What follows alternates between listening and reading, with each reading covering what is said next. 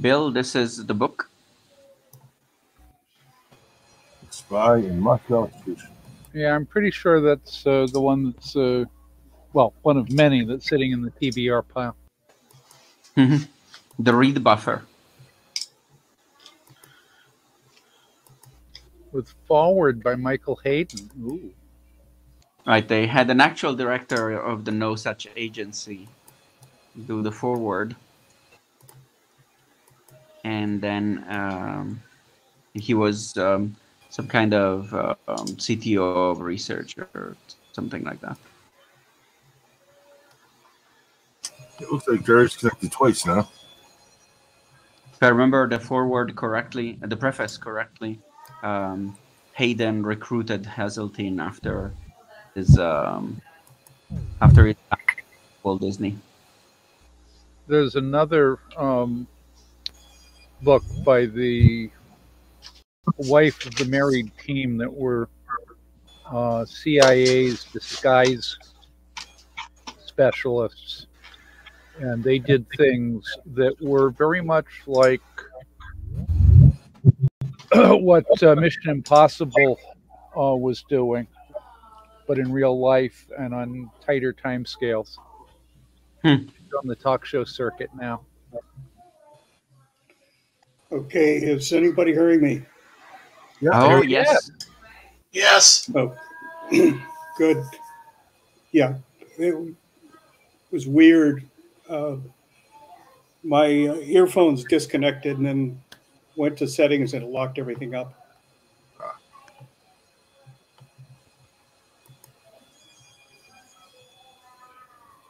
So this actually is the ASUS that we were discussing.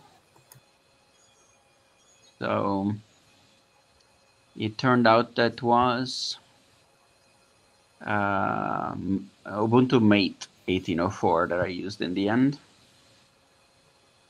And it worked fine. You can actually use this as a reasonable terminal.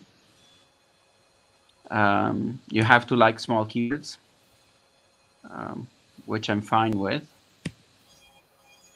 And yeah, it restored very nicely. I had to use a polishing compound as if I was buffing a car to get the surfaces to shine again. It's a very shiny device for some reason, but it wasn't in such a bad shape that that this was particularly difficult. And at the time, there was a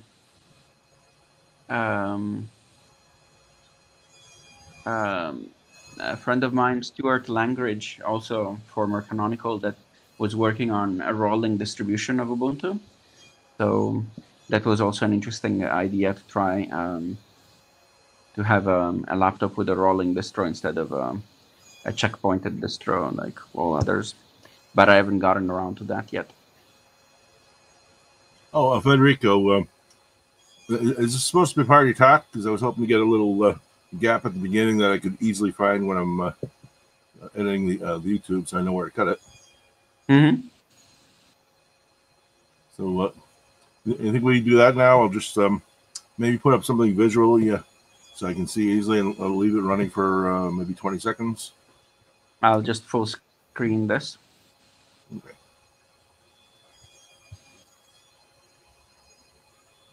You can see the various screen caps of this thing.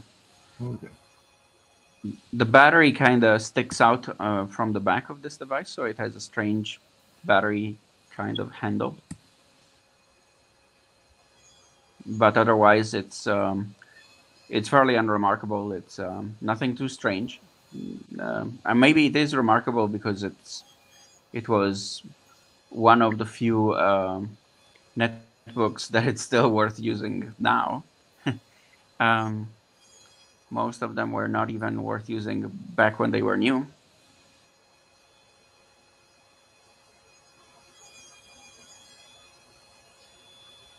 Okay, so shall we?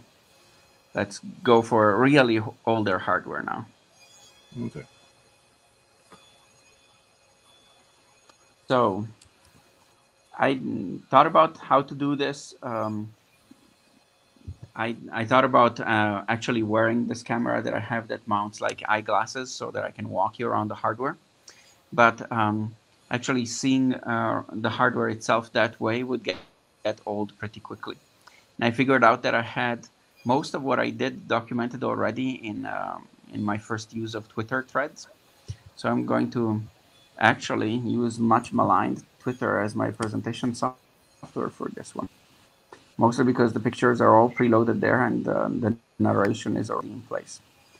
So let's see what the first system is. I collected a bunch of threads here as starting points. I guess a little bit of history is warranted.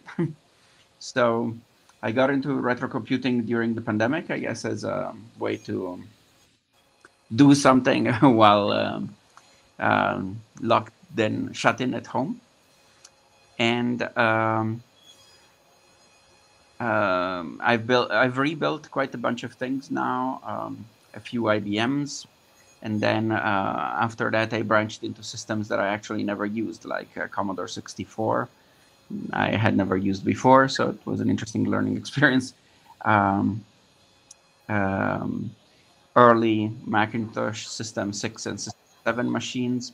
I had used some of those, like a Mac 2 SE, but I had them as Unix systems. I had loaded NetBSD on them when I was in college, so I didn't have any System 7 experience, so that was another learning curve. I started rebuilding an Atari laptop. It was the most challenging one so far, and actually it's stored here because the project was never completed. A few things like that. So let's look at some of those. So this one is actually harbinger of things to come. This is before the pandemic started. I found this PS Model 70 on eBay, and it just looked too good not to buy. um, so LCD screen, bright red, looks like a device to start a nuclear war or something, doomsday type device. Here on the right, the floppy disk that pops out is actually kind of cool, and that floppy works perfectly. It's interesting when you get older and older machines how much trouble floppy disks are, um, even more so than hard drives, surprisingly.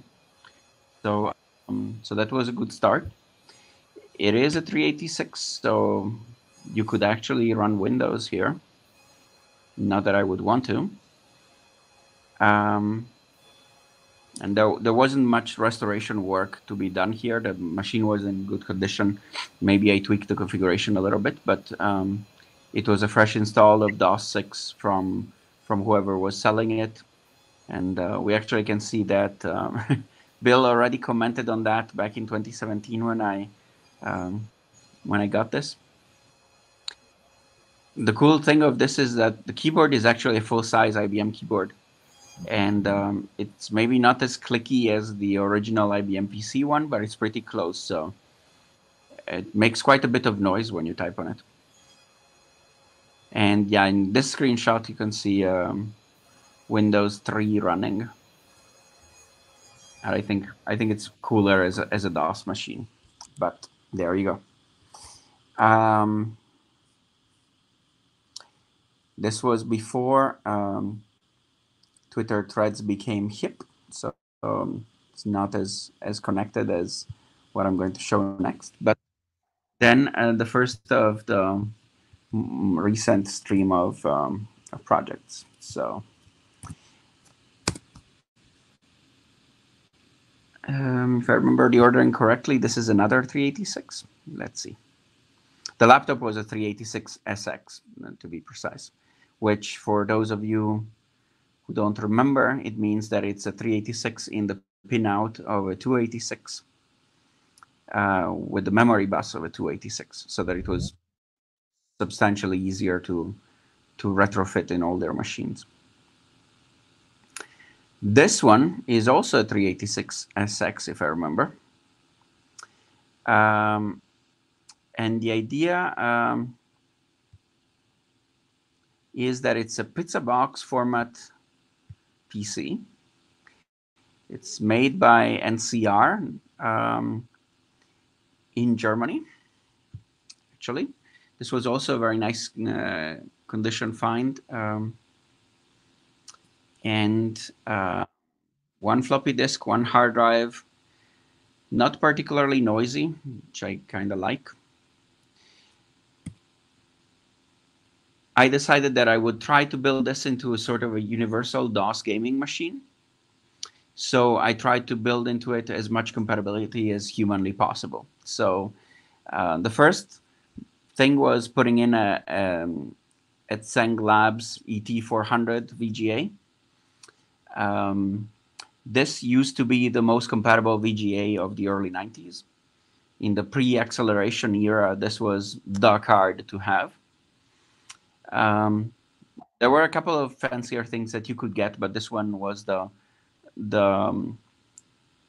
fancy common thing. And I generally supported almost all games that could use VGA or that could use these VGA non-standard modes. So little history lesson. I guess we'll have a lot of those. Video card format like VGA, GA, CGA. CGA had 4 colors. EGA had 16 colors, or shades of gray, depending on what your monitor was. VGA had 256 colors. However, people discovered that they could hack the registers of VGA cards and create all manner of non-standard modes in terms of both resolutions and, in some cases, color densities. The VGA standard was what IBM defined, but then there were these third-party manufacturers like Tseng Labs being the most visible one that would make these cards that would start as VGA, but then they would go way farther. And so with the Tseng Labs card, if you were compatible with the card specifically, you could have higher resolutions than things like 640 by 480. And you could have, if I remember correctly, on this one, up to 65,000 colors, as opposed to the maximum of 256 that VGA proper supported. So this one was convenient, not because most games would go that far, but because almost everyone who would program video chipsets knew how to hack the Tseng Labs registers. So for things like demo scene demos, this one was a very compatible card to play things against.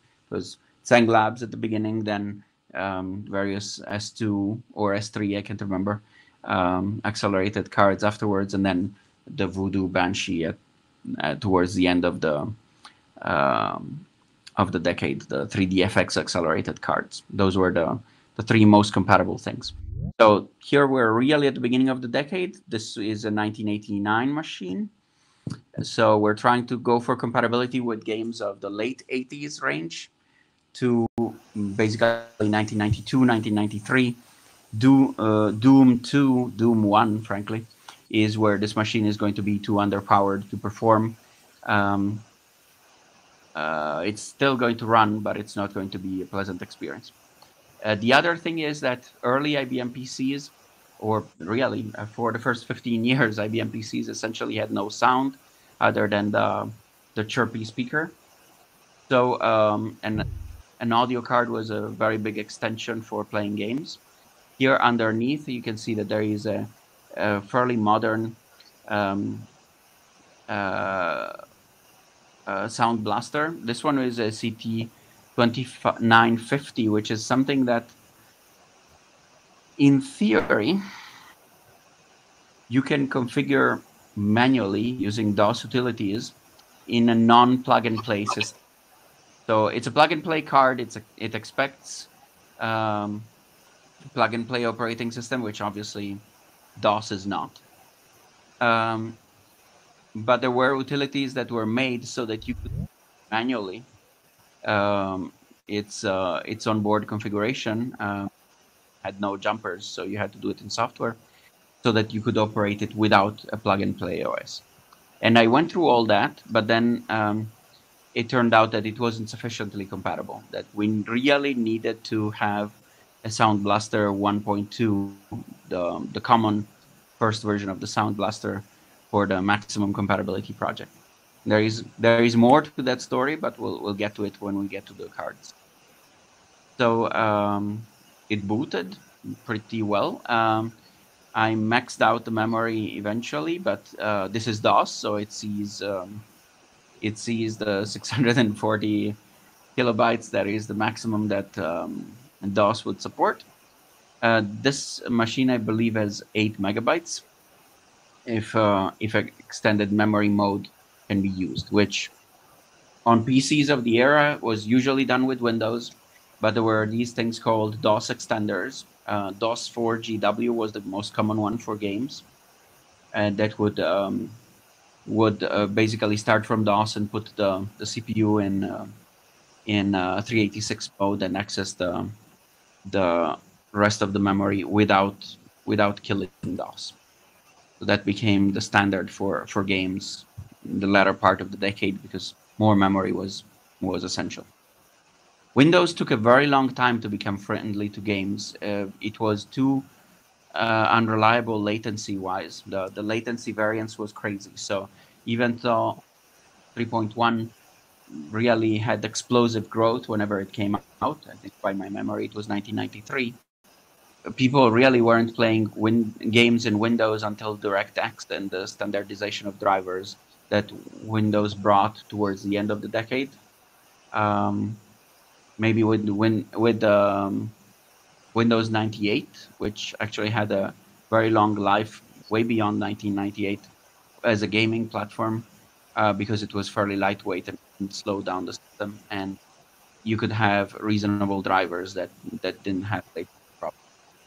This has the standard PS2 keyboard that IBM introduced for the PS2 and then became fairly common for all PCs, replacing the bigger similar connector of the XT80 PC series of the 80s. Standard 9 pin serial that anybody young will have no idea what it is, except if they are embedded engineers.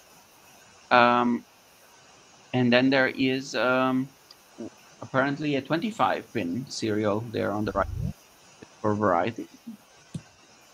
I think this board parallel. Let me see what we have. This board should also have a parallel.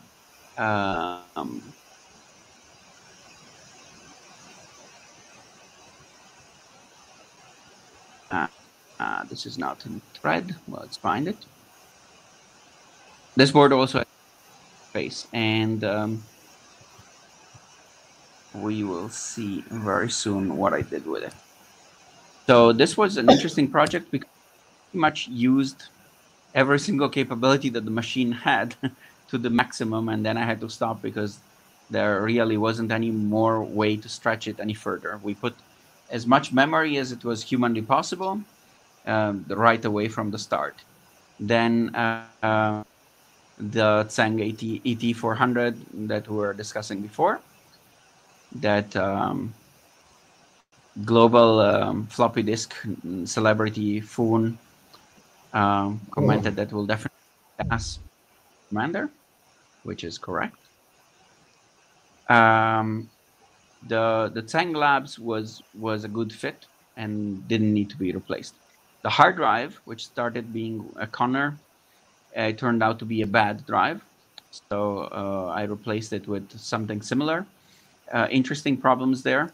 The BIOS for this machine only supported 20 or so models of hard drives. So the challenge was finding a still working hard drive that had the same head and cylinder configuration, which at the time you had to enter in the BIOS how many heads, how many cylinders, how many platters your drive had, so that the system would know how to drive the hard drive. Though it sounds ridiculous today, but that's the way it was. So I found one of those. In most of the BIOS of the age, the configuration was free format. You could enter these numbers. But in an attempt at making things easy, NCR basically pre-loaded configurations in these machines, and there were only these 20 configurations. So I had to find a hard drive that matched that, and I believe it was Martin. Martin at Microsoft, an old colleague of mine at Novell, who sent me basically a list of settings that I could use. That helped quite a bit. And eventually I found a drive on eBay from a vendor called Our Drives Work that that would actually work. So we got the hard drive and the video and the memory. That's a start. We thought that we had the sound because the Sound Blaster was working, but then when actually trying to do things with that card, that was too modern and it would lock up. So we had to retrofit that card with something older. The funny thing is that the old original Sound Blasters, not too many of them were made. And therefore the result is they're pretty expensive these days. Sound Blaster 1.2 is going to be 2 or 3. You can even find one. So one of the popular hardware hackers on Twitter, I believe it's I think it's Eric Schlapfer, but I may be wrong.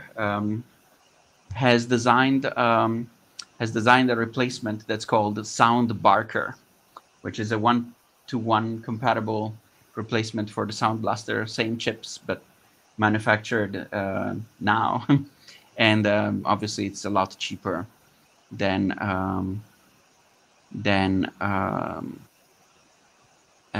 sourcing an original. But in many Germany. In many cases with these old boards, there is also capacitor decay issues, but not with Sound Blasters as far as I've seen. Bill is commenting about West Germany. That's right. This is an interesting thing. One thing that you do when you're restoring an old computer is that you take out the CMOS cache battery because it's almost certain to leak at some point, or hopefully it hasn't leaked yet. So if you buy an old system, the first thing to check is for battery acid on the board. If it has leaked, it should be a lot cheaper than if it hasn't. So so far I haven't bought a system that had been seriously damaged by battery acid, but I'd like to continue the trend. So the first thing that I do is I go and desolder the battery. For some of these systems, it's actually kind of difficult to find replacements. This one is one of the more uncommon ones. I was not able to find a Sommerfan battery anymore. I don't know if they... actually, I did find out that they do exist, but they don't make batteries in this format, or they don't sell them to the public. Maybe it's an industrial product. But it really dates the system very well. This was before the Berlin Wall fell, and so it's a West German battery. And as far as I could tell, it's still working just fine. It's just that after this many years, you don't want to risk it, so you replace it.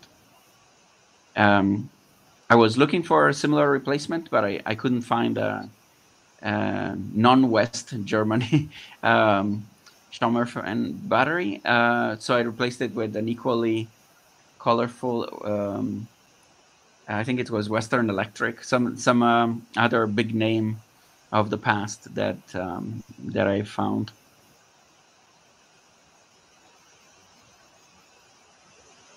So the hard drive replacement that we were discussing, the battery came up because Lars Marovsky, a former colleague at SUSE, was commenting, so I highlighted to him that we found the West Germany battery in there.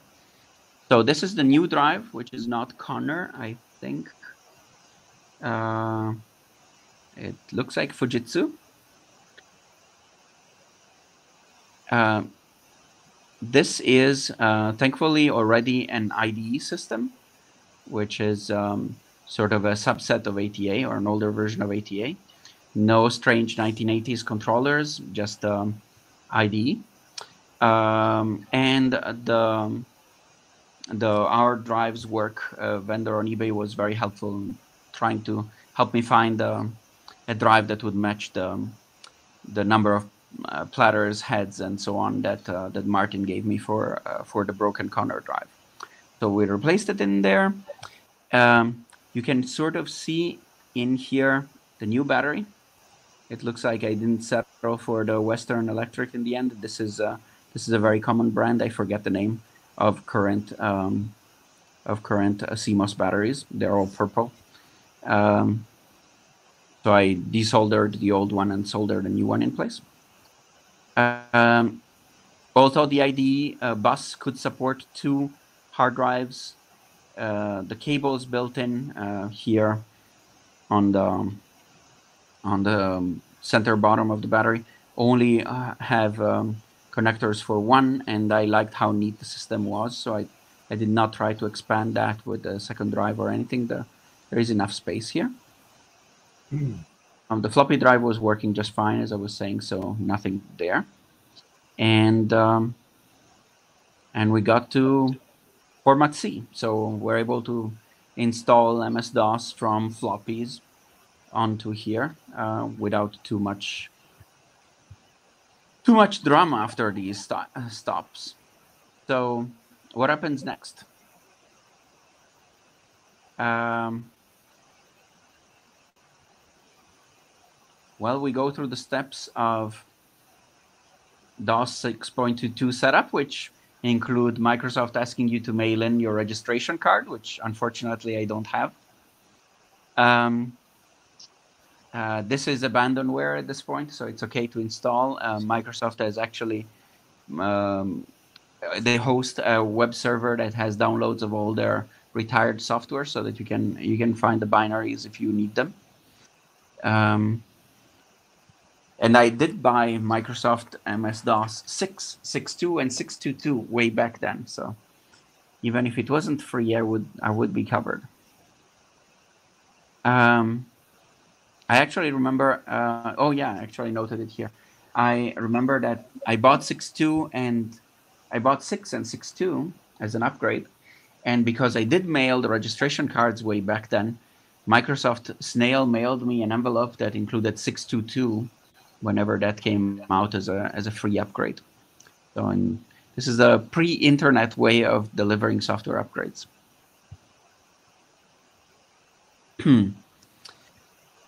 MS-DOS actually installed with a relatively small number of floppies. There are things that will start getting significantly ridiculous later. But with DOS, it wasn't too bad, 2 or 3 floppies.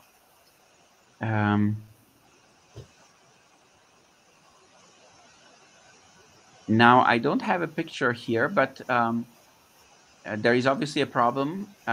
Floppy drive, who's got one today? So I needed to find a way to put MS-DOS on floppy drives so that I could install. So what I did is I found a USB floppy drive that I can plug in. And then using the standard disk utility of the Macintosh, amazingly, you can still image you can still reimage floppy drives and put an image of a FAT16 floppy back on. That was fairly straightforward, no particular problems.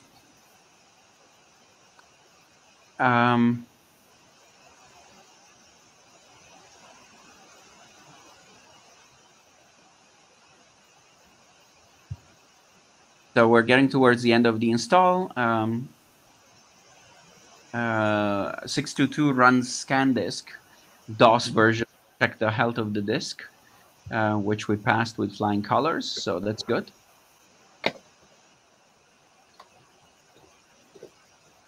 So it boots in about 47 seconds, mostly because of how much memory is in there. I was wrong, it's not 8 megabytes, it's whooping 16 megabytes. So the memory check actually takes most of that time. Smart drive. What did Smart drive do? I don't even remember anymore. I think it was a piece of memory management. It was a disk cache, so that sectors that had been read or written would stay in memory, because DOS didn't do that. Right. So actually, I had a funny problem with one floppy drive that I had to retire. So this machine was basically meant to be the gaming machine, compatible with everything between 88 and 93.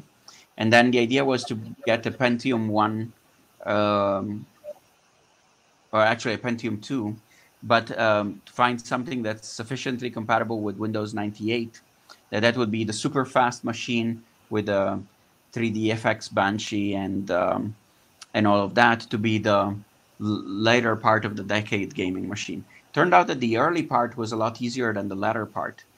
But on the latter part, I had this funny adventure where the floppy drive, I guess it was the cache, and something about floppy drive eject wasn't being registered by DOS. Big difference between IBM PCs and Macs was that Macs or generally Sun machines had soft eject, so you would be able to command the machine to eject things, even on Silicon Graphics machines. With DOS, it was always a button where you physically pushed it out. There's one of the lines from the floppy drive indicates whether the disk has been changed, and that was sometimes those sensors would go bad. There we go. So that was exactly what I ran into. So it was funny. I would put in a floppy, do something, eject that floppy, put in a new one, type dir to list the directory, and I would get the directory of the previous floppy, which is something that I've never seen before. So that floppy drive got retired pretty quickly. So we got to DOS 6.2.2 installed. Nothing too surprising there. This is about a month after the project started, because most of the effort was essentially after hours on Tuesdays kind of idea. So in over 4 weeks of ordering parts and poking at them on Tuesdays, we got to this point.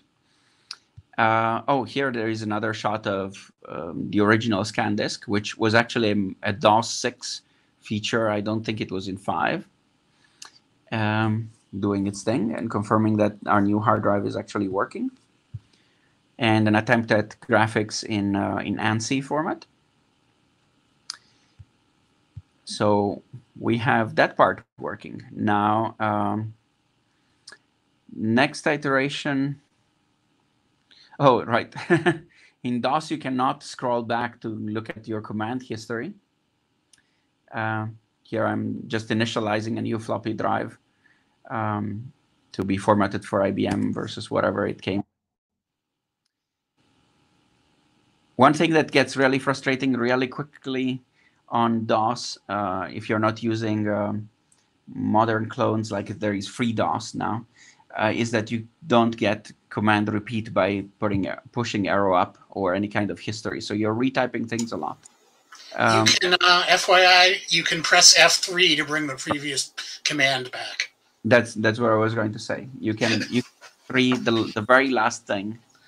And I think that was also a DOS 5 or DOS 6 feature. It was in DOS at least since DOS 3. DOS 5 did introduce a TSR called DOS key that would let you recall, like, I think up to 100 whole commands. I never used that one, I must admit. So yay, one full 1.44 kilobytes. And the notes say here, one of the floppies didn't work the first time around, so we fixed it by formatting it again. And that worked. There was the question of whether I would add a second drive as a solid state drive, because a lot of the old hard drives are unreliable. So the solution is to add a solid state device. And so I thought about it for a while, but I couldn't find a cable that was exactly the right size, and I was being very punctilious about making the system, keeping the system looking as great as it looked. So I decided to just stick to one IDE device since it was working fine. It is becoming extremely common to just not have any sort of hard drive, just finding a solid-state device that is bus compatible with the original architecture and use that. Many of these devices take SD cards, so potentially you could have different images of the operating system and just swap the SD cards. Of course, SD cards are as reliable as they are, but they're still more reliable than dying hard drives. But I didn't have much of a problem with PCs on that, so I would learn that later. So because there are no SD cards and because these projects are a huge time investment, I decided that I needed to have a backup strategy early on. So once things work, find a way to have a backup for the configuration, the install, everything. And there are no SD cards here, so that created another project that we're going to see in a minute. Then I decided to decorate it a little bit with a bunch of references from the appropriate 90s sci-fi. So this is a reference from Gibson's Neuromancer. This is one of the they're not called terminals or PCs. They're called something else. DEX, I think. In his so got that sticker, and I think I got a couple of others on the other sides. So we were talking about the audio cards earlier. So after I tried with the compatible plug and play, but not necessarily card, I went and restudied the older cards. I actually was an early adopter of Sound Blaster cards. I had the first 1.2, the original Sound Blaster, the 1.2. I had the one, I don't remember if I had the 1.5, but I had the first Sound Blaster Pro, whatever number designation it had. I had the first Sound Blaster 16. I was very much into following what Creative Labs was doing. So it didn't take me too much to catch up with that because I sort of already knew. I just needed a refresher. So these cards are sort of compatible, plug and play on ISA kind of stunt. Didn't work. And we already reviewed the story of the Shark Barker, so nothing to say there. But there was an ISA Sound Blaster in my card archive in the basement. So I tried it, but no. The story here goes the 2950 is a Vibra, which is a low-cost line. It was designed to plug and play into a Windows 95 PC. This is a 5-year older model, and the standard driver doesn't work. Someone at Creative Labs solved this with a utility called CTCM, which is how I configure the card without Windows and manually setting up the settings. But I already gave away the end of the story. This doesn't end well. It configures admirably. It detects everything. It sets the standard Sound Blaster 225.1, or if you remember, the first version was 227.1. All good, but it didn't work with the software tests that we did afterwards. So let's see how did it fail. The software is surprisingly slow, given that it's only manipulating text strings. That's a good point. But who knows what language they wrote this in? It certainly wasn't Perl. So basically what this utility does is reads your autoexec and config and edits things and adds things. It should really be super fast, but it's not.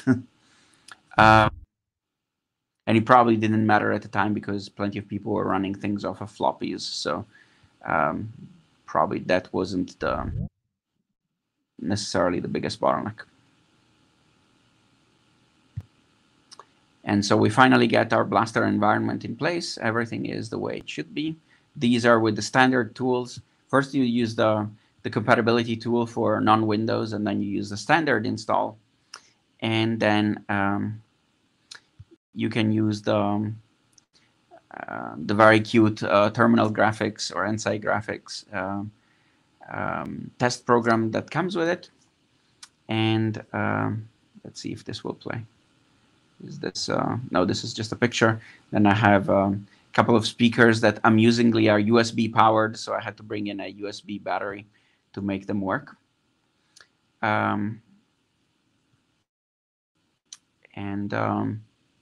Let's see if, I don't know if you'll be able to hear it, but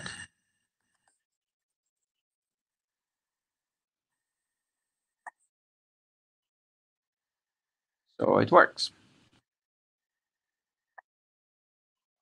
Right. So we have audio, video, hard drive, RAM. So the next thing is we have a keyboard, but we have no mouse because that was also not standard on PCs. So Logitech, other than Microsoft, Logitech was the other big vendor of mice at the time. So we went with this one, which was similar to what I had back in the day. I found a very nice edition, still in the original box.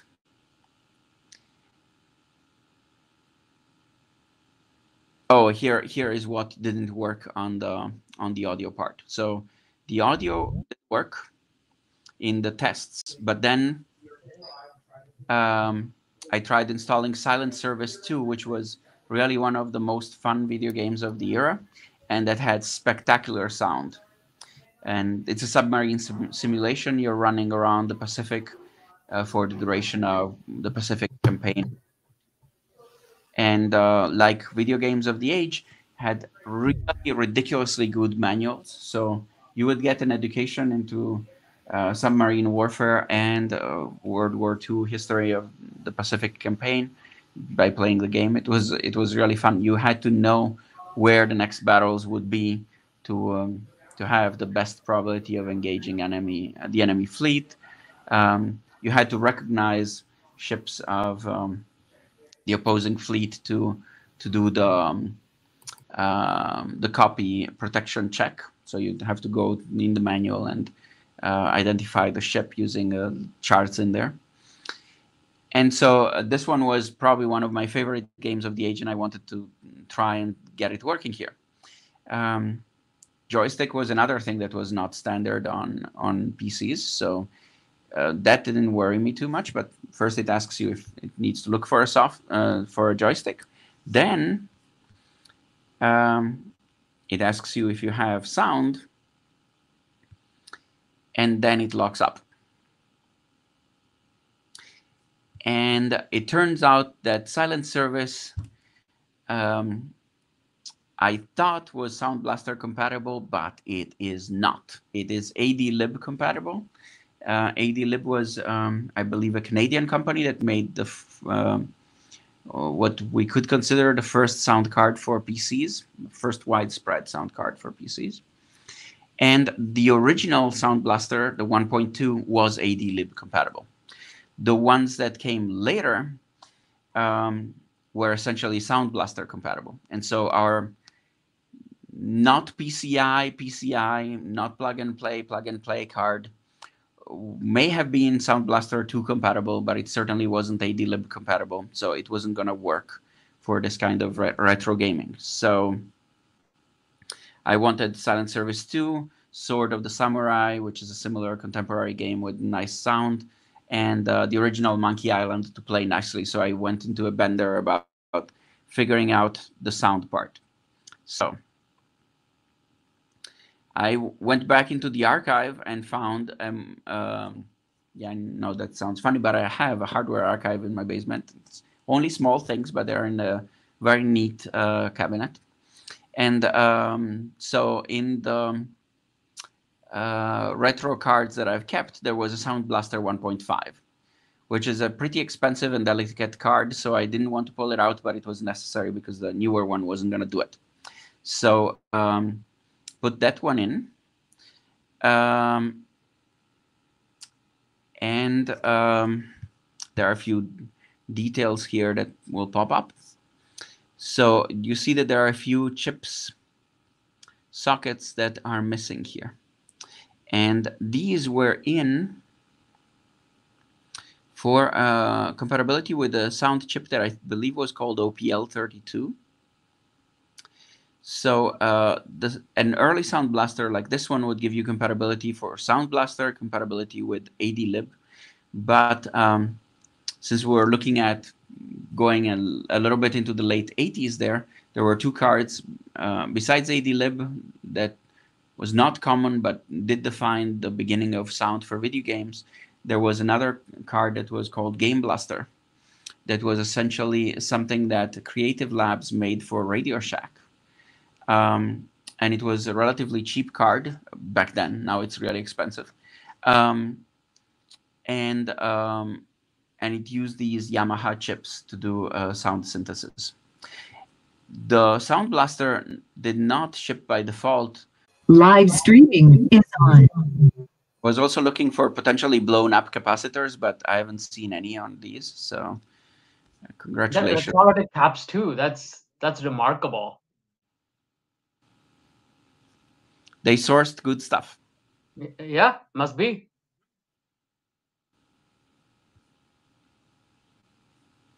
I can see a collection of resistors over here.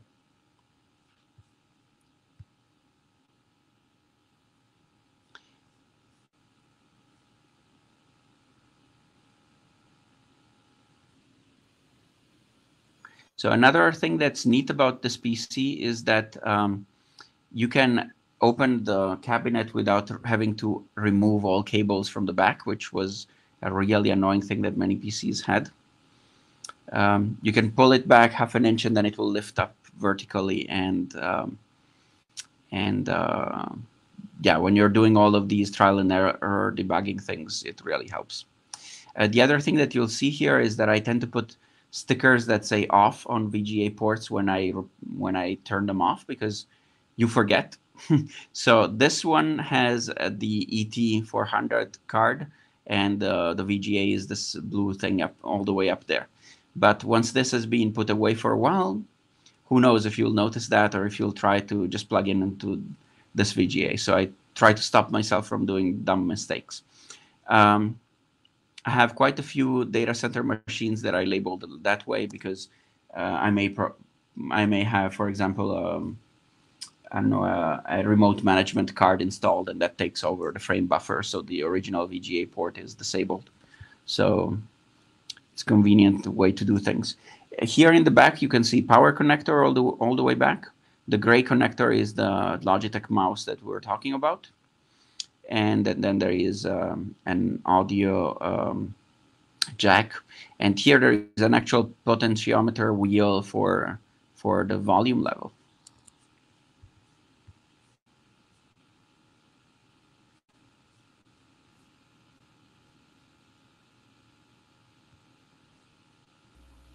On the back panel, a nice convenient spot for a volume knob.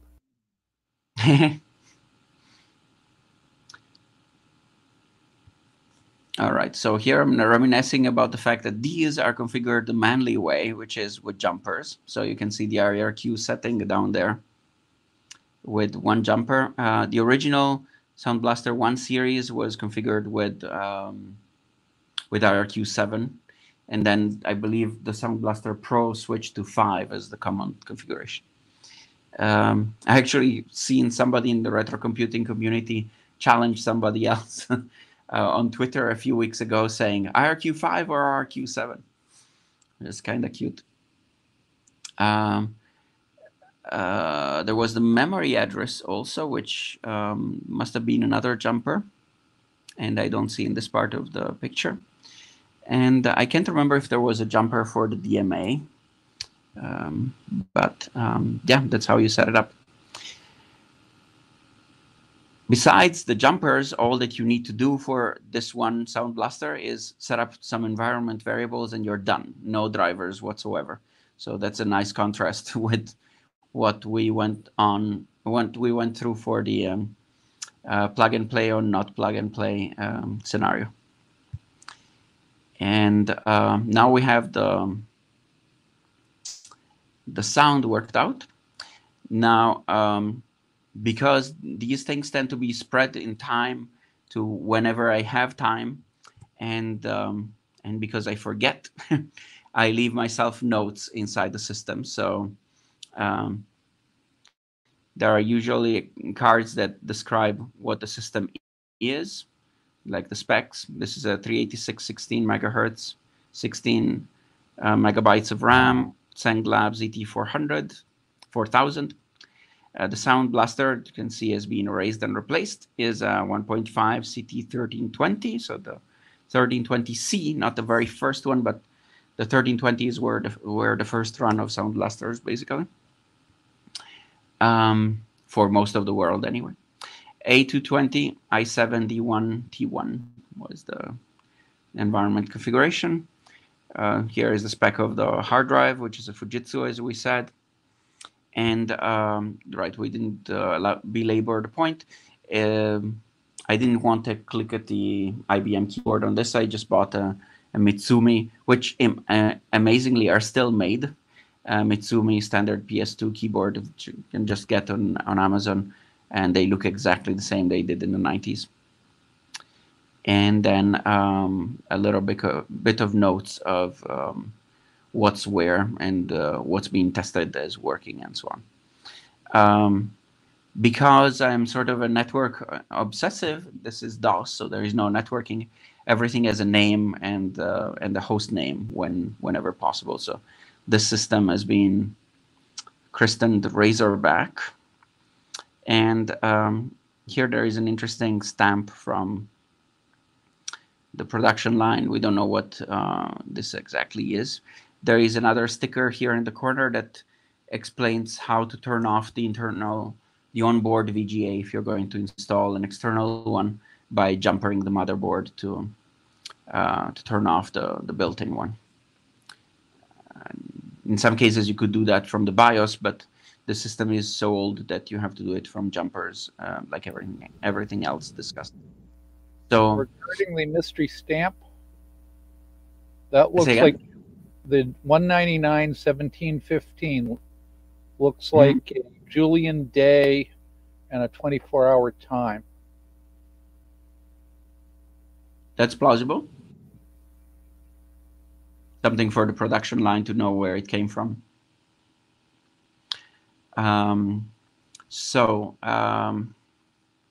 Here we get to see the box of the Mitsumi keyboard that also looks exactly as it did in the 90s, but I can assure you it's a brand new one. And here we try with the silent service install again, and it gives you the option of installing it on floppies or on a hard drive if you have one, because what is this, 1990, 1991? 1990 it says. So hard drives were not exactly common.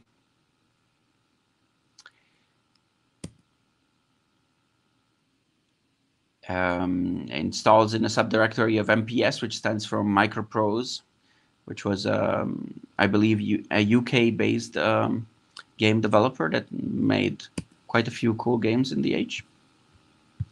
And now we're actually getting the installer to work because we have the right sound card. And yeah, here I'm commenting that it's all floppies, so it's all bzz, bzz, bzz.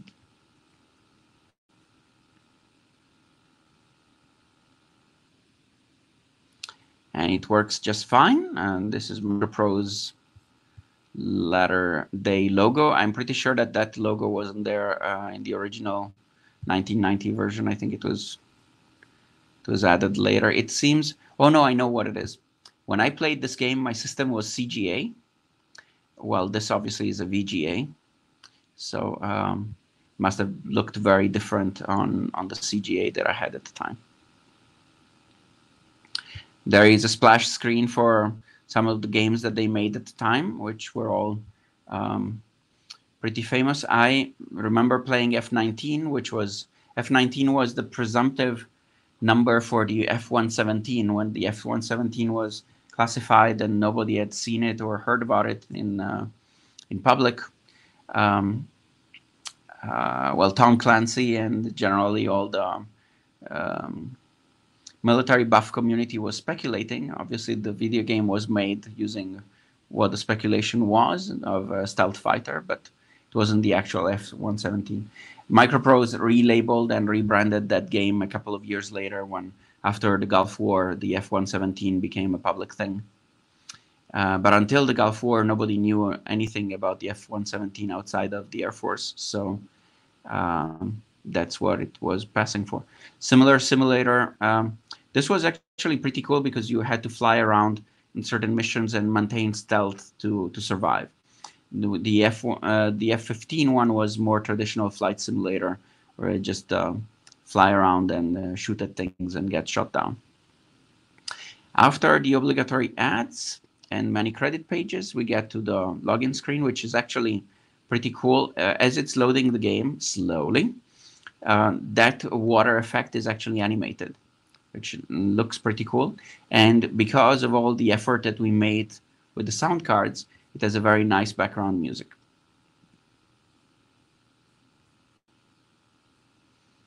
And yeah, this is some of the credit screens.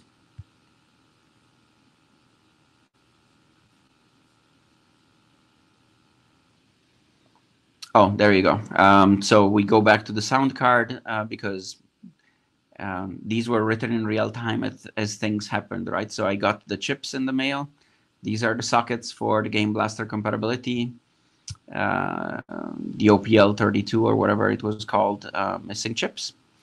There is this, I don't know who the speaker was, but there is a YouTube retrocomputing guy that has basically an entire hour-long talk on all the sound cards of the age, and I've given you the cliff notes of that, but he goes into even deeper detail, and he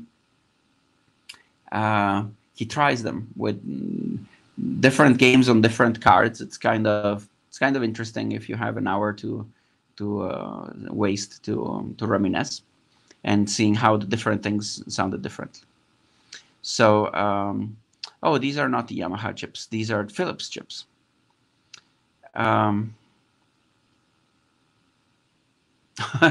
I apparently managed to stab my index finger with one of the pins. There you go. That's when you don't work around discrete components for a long time.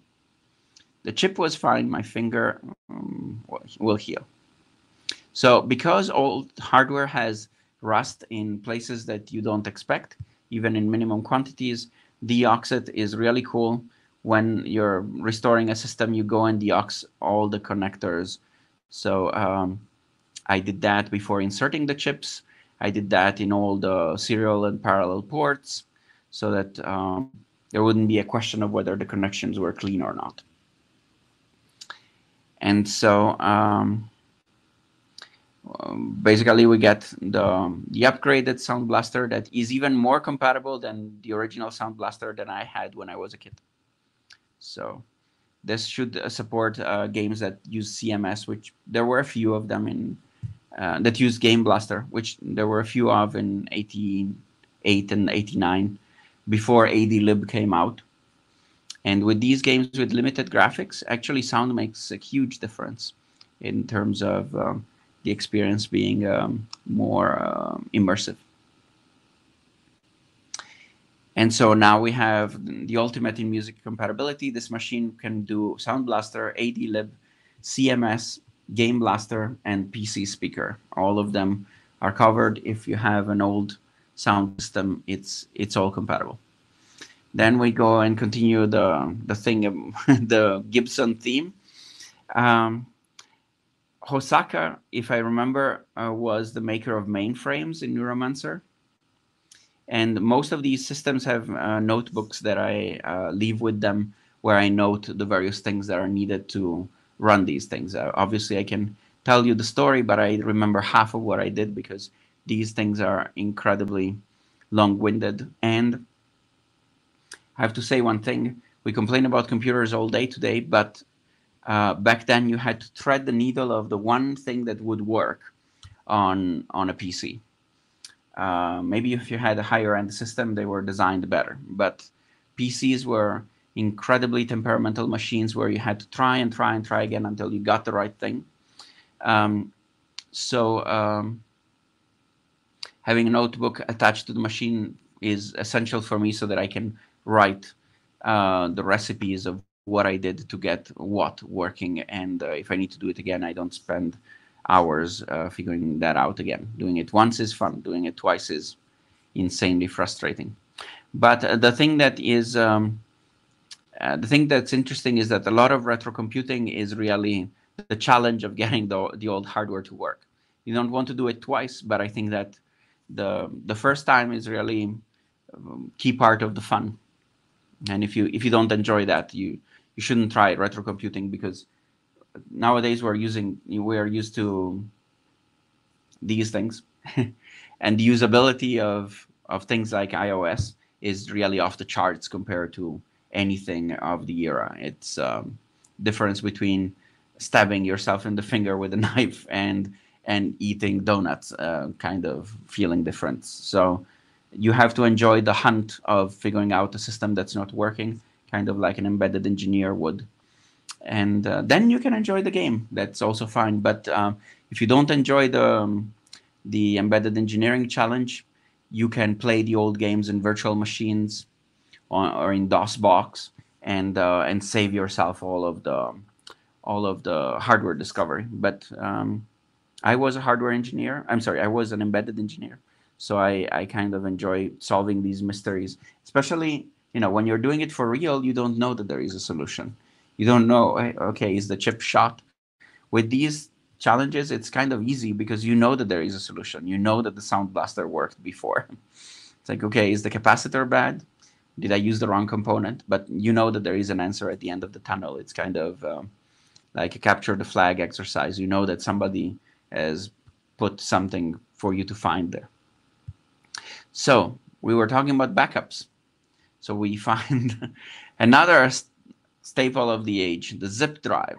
So these are where one platter disk drives, hard disk drives basically, on a drive so that you could have 100 megabyte floppies, a little bit thicker than floppies. And I guess getting some advertisement of what I was reading at the time there, which gives you an idea of the scale of the box too. Zip drives were revolutionary in the scale of the fact that they allow you to have 100 megabytes for not much money. They were very cheap compared to buying a hard drive of the same capacity. They were fairly reliable, although they tended to break suddenly and making this clicking sound that's known as the click of death. So they worked fine until they didn't.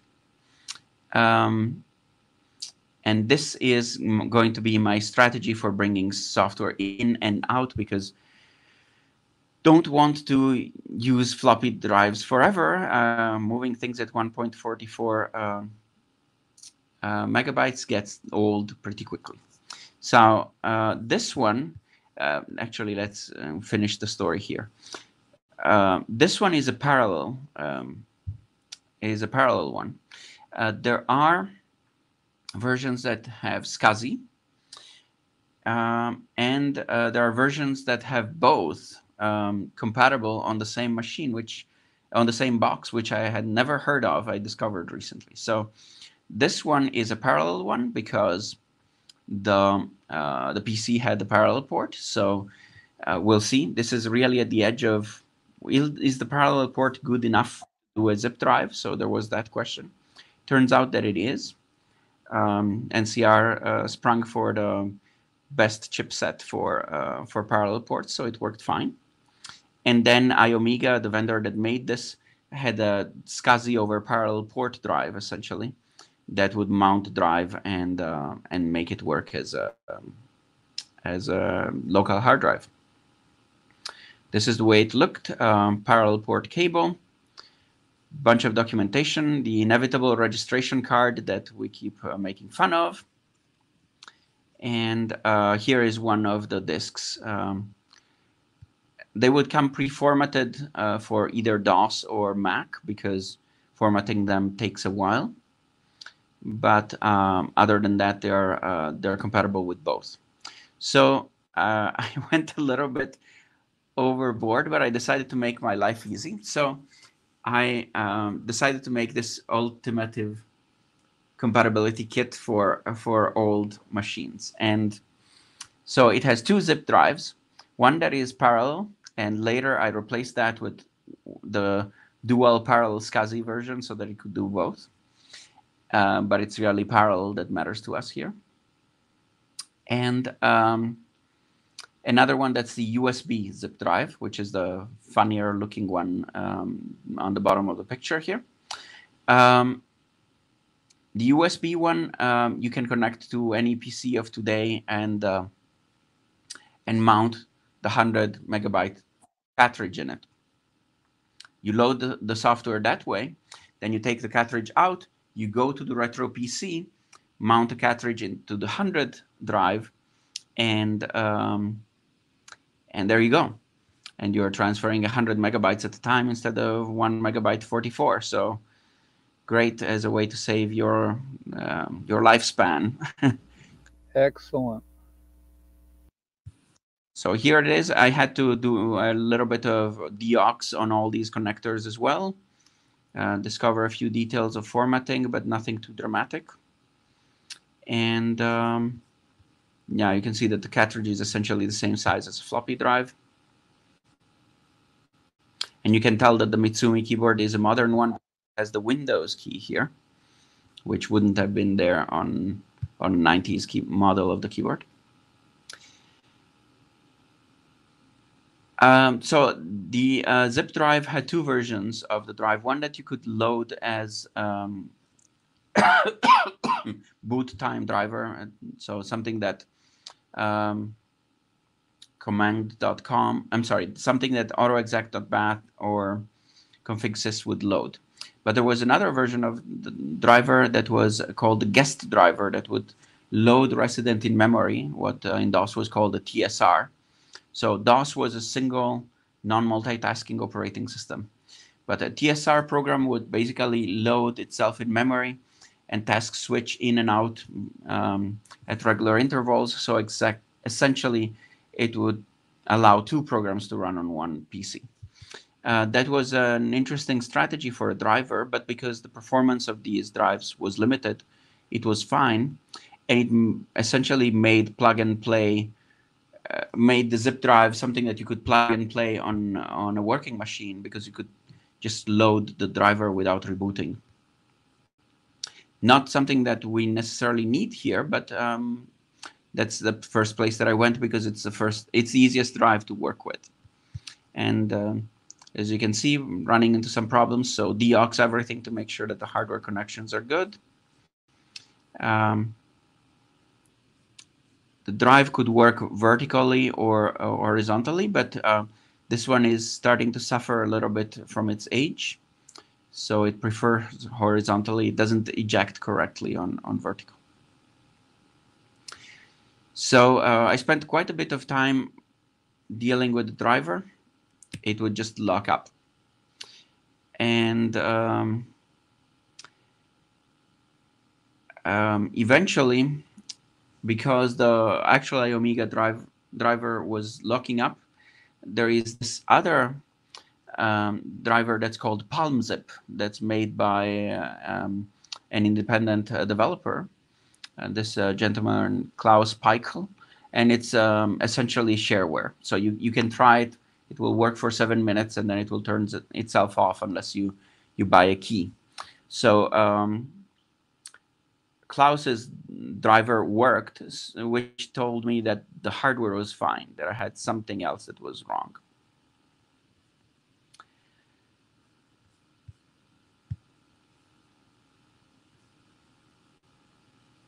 So since the TSR, since the guest drive is a TSR program, and TSR programs didn't always work, they weren't exactly as standard, they were sort of a hack. I went back to the boot time driver. Now we know that the hardware is working, so the fact that we're going to reboot this machine 10 or 20 times to get the configuration right is time well spent. So we get it set up, and it works. So now we have a way to bring in hardware, bring in software at a reasonable pace. Then the last thing that I wanted to do was cleaning up things, because in gaming,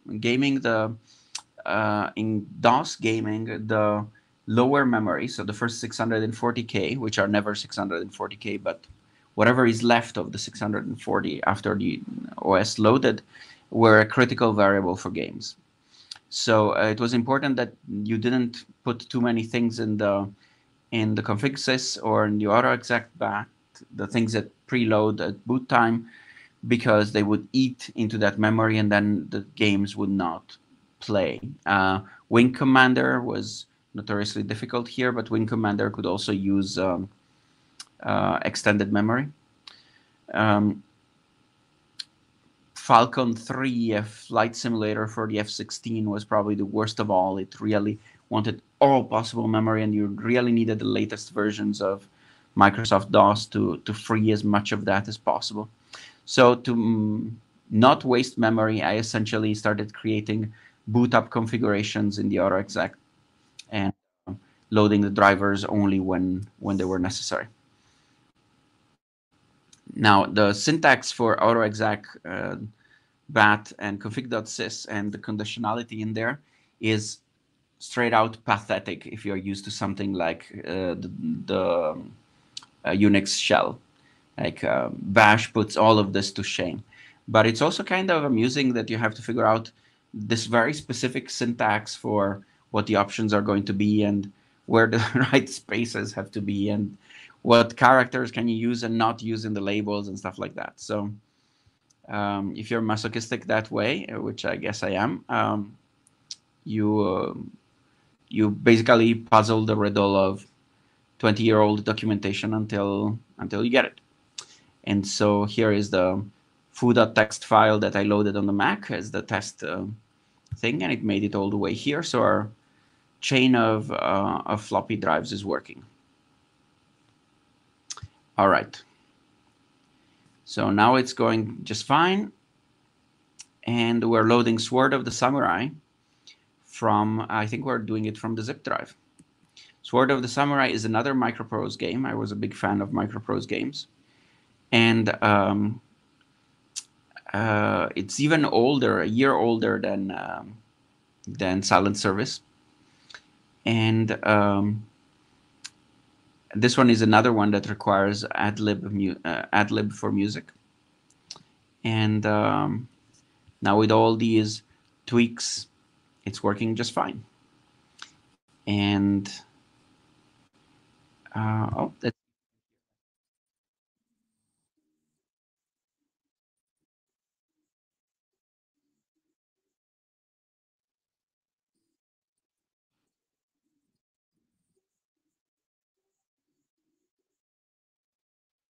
so that's kind of the tune that's playing in the background. Sword of the Samurai is sort of a strange game to classify. It's a little bit of fighting, a little bit of strategy, a little bit of adventure.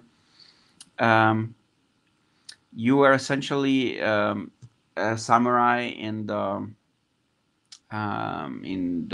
Tokugawa period of Japanese history. You are in charge of well, initially you are just you, and you are a samurai working for a daimyo, a feudal lord, and progressively you climb through the ranks. You start building a family, you marry, you have children, you start a house, so to speak. You may become a hatamoto, slightly more senior vassal of the daimyo. And then basically this continues to go through fights and different kinds of political conspiracies where you do either overt combat or covert combat, where you operating as a ninja, you go into a competing lord's house and you kill him in the middle of the night, or you kidnap their family and dishonor them or something crazy like that. And you basically very slowly climb through the ranks. Eventually you die. Your children take over for you only if you have a male heir. And so basically it's the history of this family and how it climbs up. And there are different interaction modes. Basically you're moving through the landscape, you're fighting in sword battles. You're fighting in sort of landscape battle engagements. You're fighting in one-to-one battles. There are all of these different designs of the interaction that you flip through. It's a game with a lot of different modes. So initially you choose what. Actually, you don't get to choose. You start in Satsuma, which is a significant province in Japanese history, and when you get later into the game, you're actually conquering the provinces. Eventually, you get to be the shogun of all of Japan if you're really successful. But is going to take you quite a bit of time. You don't get to choose what domain you start from, but you get to choose your name. And for some reason that is lost to history, I was always Ukyo, so I was Ukyo again here when I took the screenshot. You have peers that you support openly and sabotage behind the scenes because you want to be the best of the four, so that your boss will decide to promote you when there is a vacancy in the org chart, to put it in modern terms. The strategic part is very deliberate, but there are parts with basically at every round you get additional. You get to recruit new samurai working for you. This is at some point somebody comes with an offer to marry their daughter and build a family that way, and these have implications in terms of whether you marry up or you marry down, but they also have implications in terms of you want to have heirs so that you proceed to the next round. It's a very strategic game with a lot of different choices, and then between the strategic parts are the interactive parts, which are these 4 different modes of battle, where either you're battling alone, or you're sword fighting alone, or you're leading an army. It's cool. But it is a 4-color game, as you can see from from the graphics. Maybe it's a 16-color game. There we go. So then we try for something else. Doom. This should be the most that this machine can do. The copy of Doom that I found was not complete. It did not have its configuration utility, so I had to go in and manually edit the config, which was funny because you see sound SB port, sound SBRQ, and all that, MIDI port, and all of that. So these numbers are decimal representations of the usual numbers, like 220 for the Sound Blaster. So once I figured that out, it was pretty easy to patch it by hand. And so now it works with sound. That is fine. This software, like most other software, came from the Internet Archive. The Internet Archive doesn't have just copies of web pages. It has a ridiculous number of pieces of software archived in floppy image format. Doom works. This is a 386. And as you can see, clearly the limit of what this.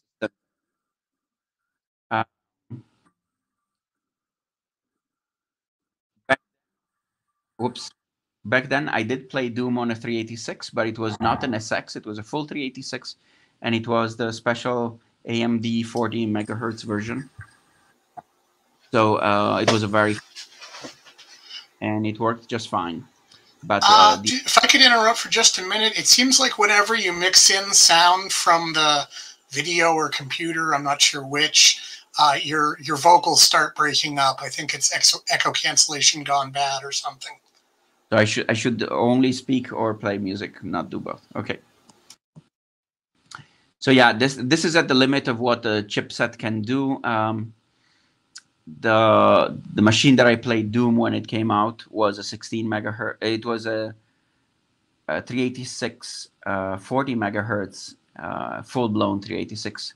This is a 16 megahertz addled 386SX. So the difference shows it has a lot of memory, which helps, but not enough. One thing that is theoretically possible to push this machine even a little bit further is that there are some chips that clamp on the existing CPU. They were made starting with 286, and they were kind of really extreme things there. They're fairly wacky on the 386SX also, but they do exist. And you basically would be able to replace the 386 SX with a full 386 or with even a 486. The problem is that this is a 286 motherboard essentially with a 386 chip in it. So we may get a lot more CPU, but in and out of the CPU, things are still going to be relatively slow. I think it may help with Doom. I think that Doom is really running out of CPU here, but it's really hard to find these accelerators. There is one on eBay right now for $950, which is ridiculous. I think most of them were destroyed at the end of the 90s when nobody really needed them anymore. So it's really hard to source them. But potentially that could be the last upgrade of this machine if we wanted to push it into Doom territory. And Doom 2 was essentially the same thing. It was just a different collection of levels. You see that graphically it renders just fine, but frame rate is nothing to be impressed with. Sound works fine also. Let's see, there is another bit here.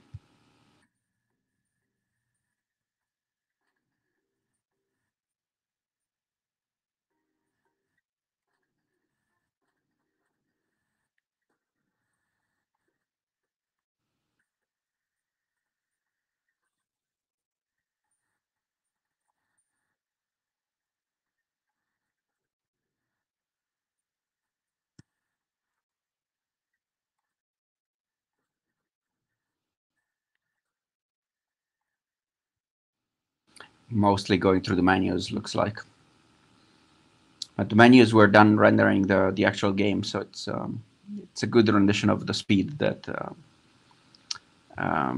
was there. And I switched to Doom 2 because this version from the Internet Archive had the full installer, so I could get the configuration in properly just by going through the installer rather than hacking it in as I did with the other ones. And it was shareware, so there were these funny messages.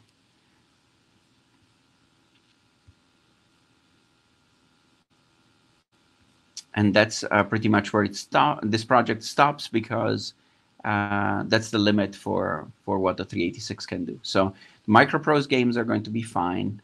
Monkey Island is going to run fine.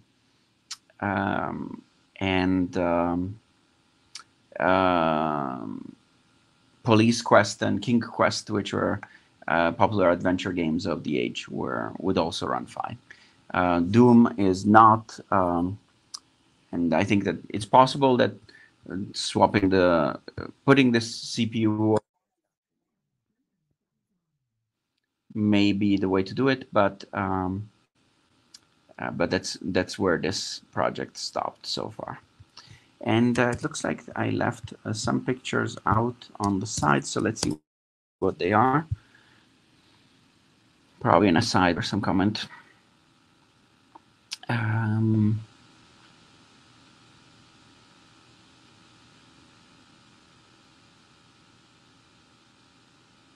Oh, no, we've already seen this. Let's just check that I didn't skip anything. No, I didn't. Good. So we don't need to keep that.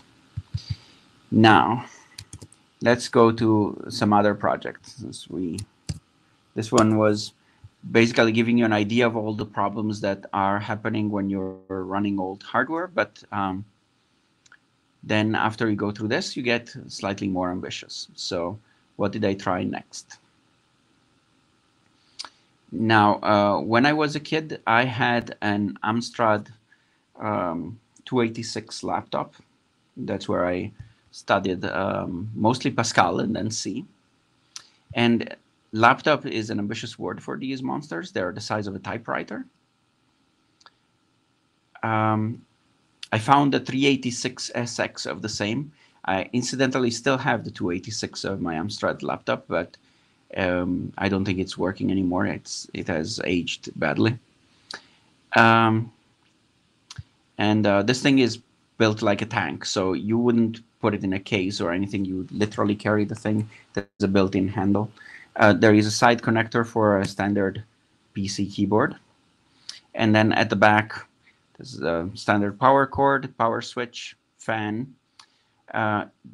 Pretty amazingly, this had a half-size ISA 16-bit bus expansion here under the cover on the right.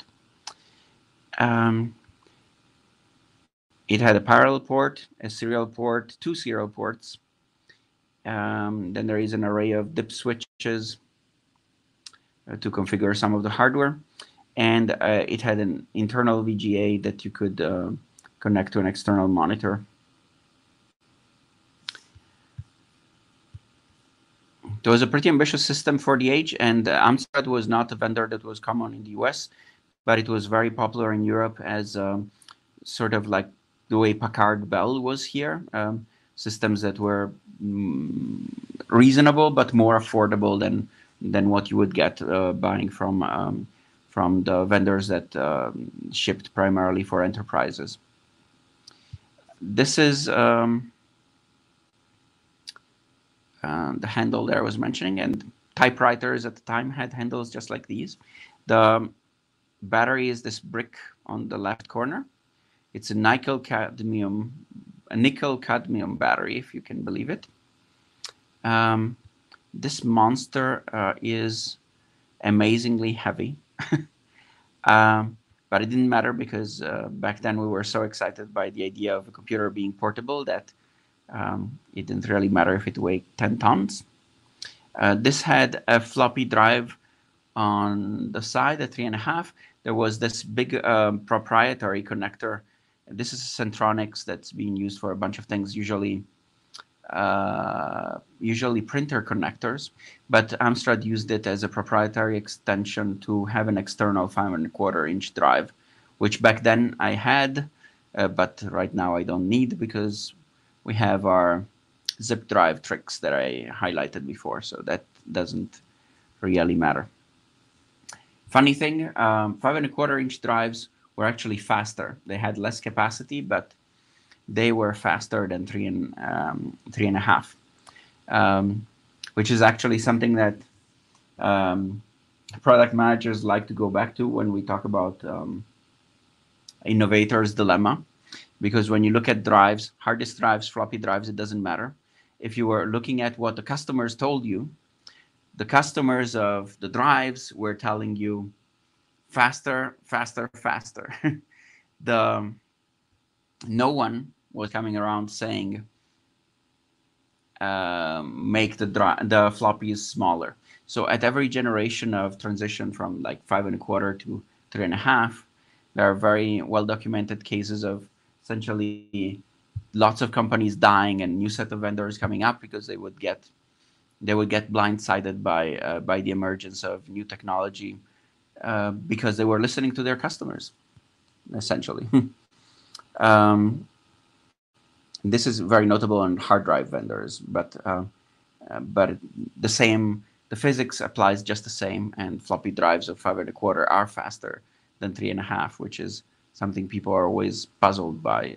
Newer technology is slower than the old one. There were these lights: power, hard disk drive access, and system on. The dark one here is hard disk drive access. I believe it was yellow. And the keyboard here was pretty much full-sized with no number pad. The screen had limited visibility, but it was considered amazing at the time to have a screen built into the system. So just like the IBM PS2 Model 70 I showed you earlier. People accepted the limits of LCDs just out of the reality that having a screen that was portable was quite something of its own. I also maxed out the memory here, but I don't remember what the maximum on this system is. Oh, we'll find out. So we're booting, everything is working fine, but there is nothing on the hard drive. This system also had a bad hard drive.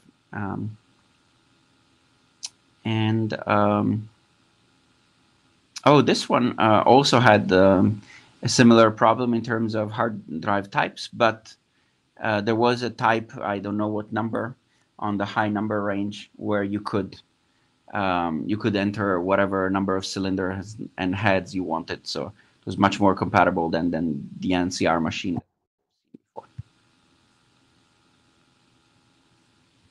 Oh, I'm sorry, I should be full screening this.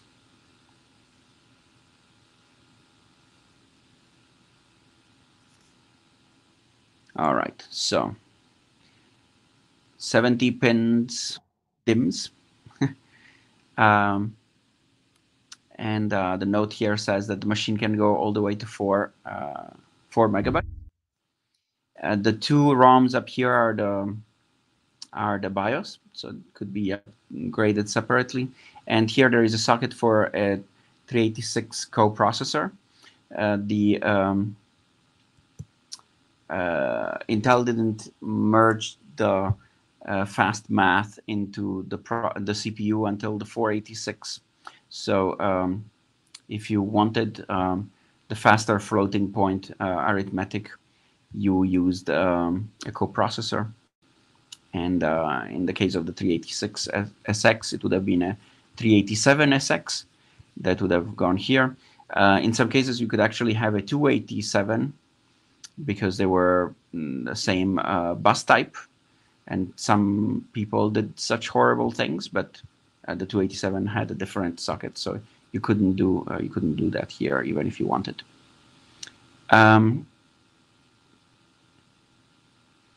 So apparently there was some dip switch gymnastics to configure the memory setup correctly, and eventually it got recognized as oh, there you go, setting things in that bank to indicate that there are 4 megs of memory.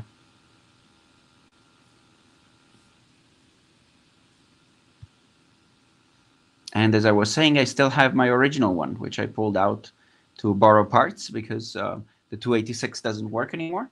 I've kept it very nicely because it's, well, I had an 8086 before, but this was really the machine that I learned my trade on. And it's not working anymore, but the case is in perfect condition, and we can pull parts from it to make the 386SX work. So while I'm at it, I have multiple banks of 70 MS memory with the right size. So why not put 4 megabytes in the 286 also, just in case. So I'm doing that. Firmware for the 286 BIOS is up here, and you can see here at the bottom that the 287 looks markedly different in the 286 machine. It has a long package casing instead of the square one of the 387.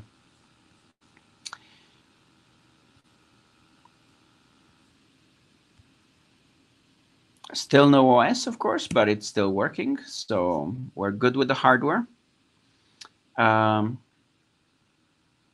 I like to label things that are mine when they're transiting through the office so that nobody gets confused.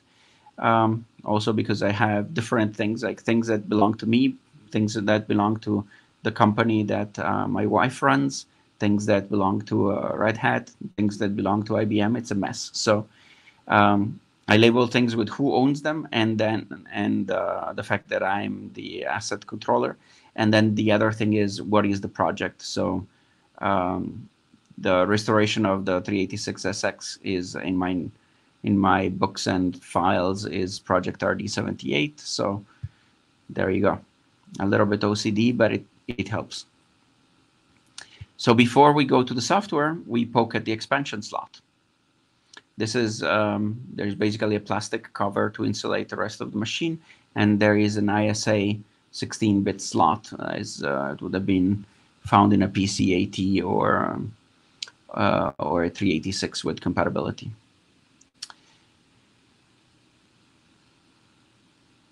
So in this one, I've installed an NE2000 network card. This is a network card made by Novell. It was the most compatible network adapter of the age, and there were DOS drivers for it. So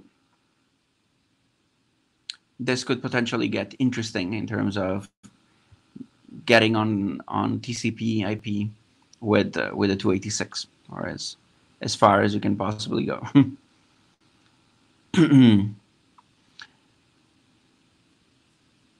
There is a lot of attention to detail in these machines. I don't have the pictures here. Let me see. Maybe I didn't tweet that. But the last step, which is still outstanding, maybe that's why I didn't tweet it, on this project is that that the floppy drive is not working. And we need the floppy drive so that we can get MS-DOS in and get the iOmega drivers in, so that then we can switch to zip drives for moving things. And no, not CPAN today, just Twitter. Let's see if I put it up under a separate thread.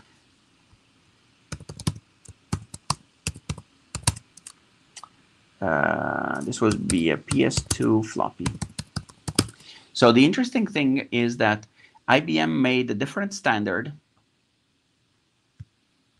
And there you go. So there is a picture of this. When I opened the machine to get the new floppy in, I found one with the right bezel and the ability to swap it, but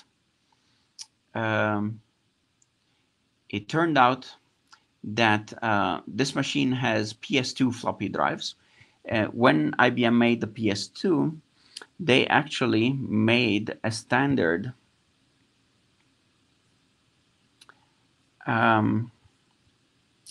they made a different standard for floppy connectors where the ribbon cable would also carry power.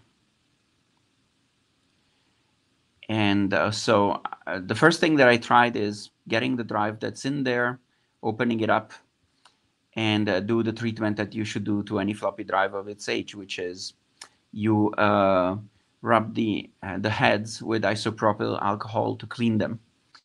And in about half of the cases, floppy drives will work after you go through this exercise. So it's definitely worth it. This is a dual head drive, like any 1.44 megabyte floppy should be. You can see the reading heads, and you just swab them and make sure that they're clean. With a lot of floppies, this is sufficient. Not in this case, however. But I had to go through that exercise anyway because I needed to see the model of the drive. And but then remember, we have two of these, so there is another floppy.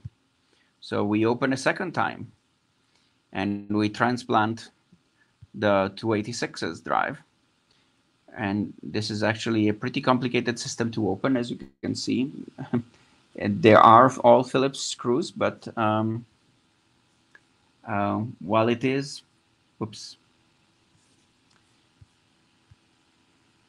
while it is serviceable, you have to have a map of the screw configuration, like I implicitly had here on the table, with the layout of where goes what, so that you put everything back where it came from. Unfortunately, I'm going to spoil you, but want to speed this up a little bit. It did not work. In fact, this one fails even worse. So now we have two very hefty laptops to reassemble. And we go through that.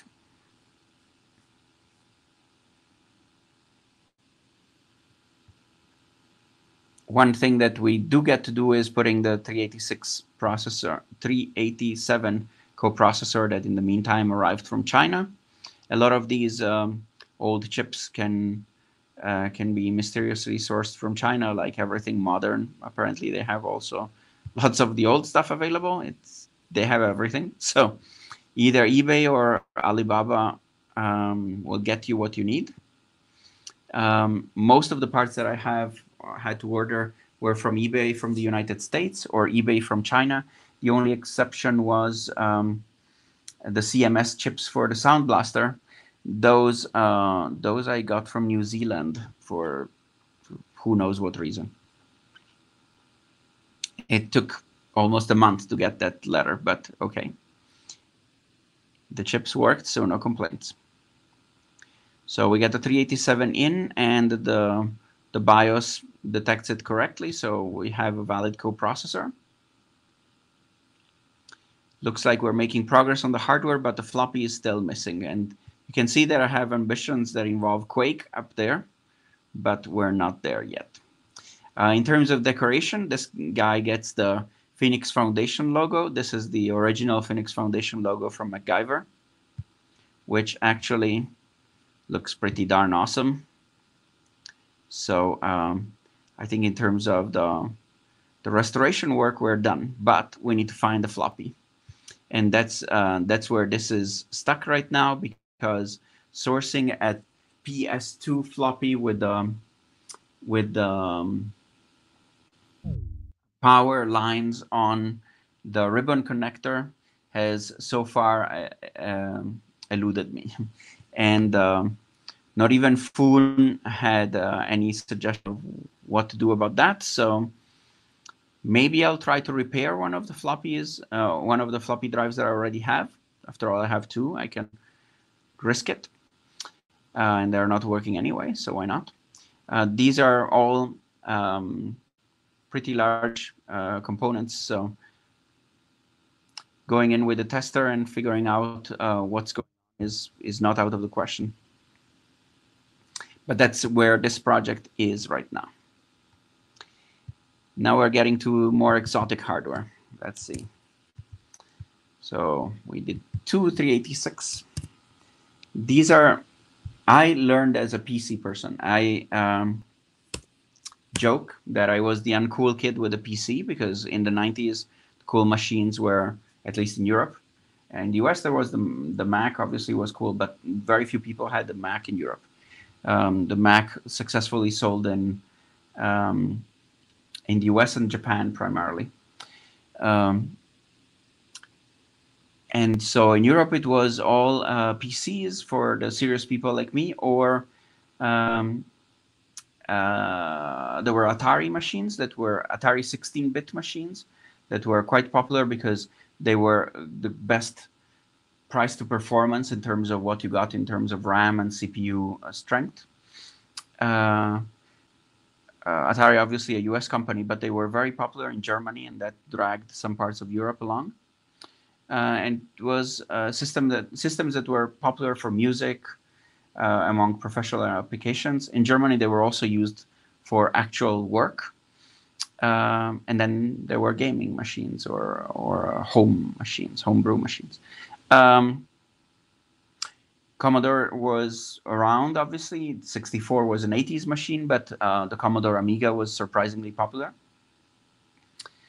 And a few things like that. But the uncool kids like me had PCs. So that's why I learned programming more than gaming. The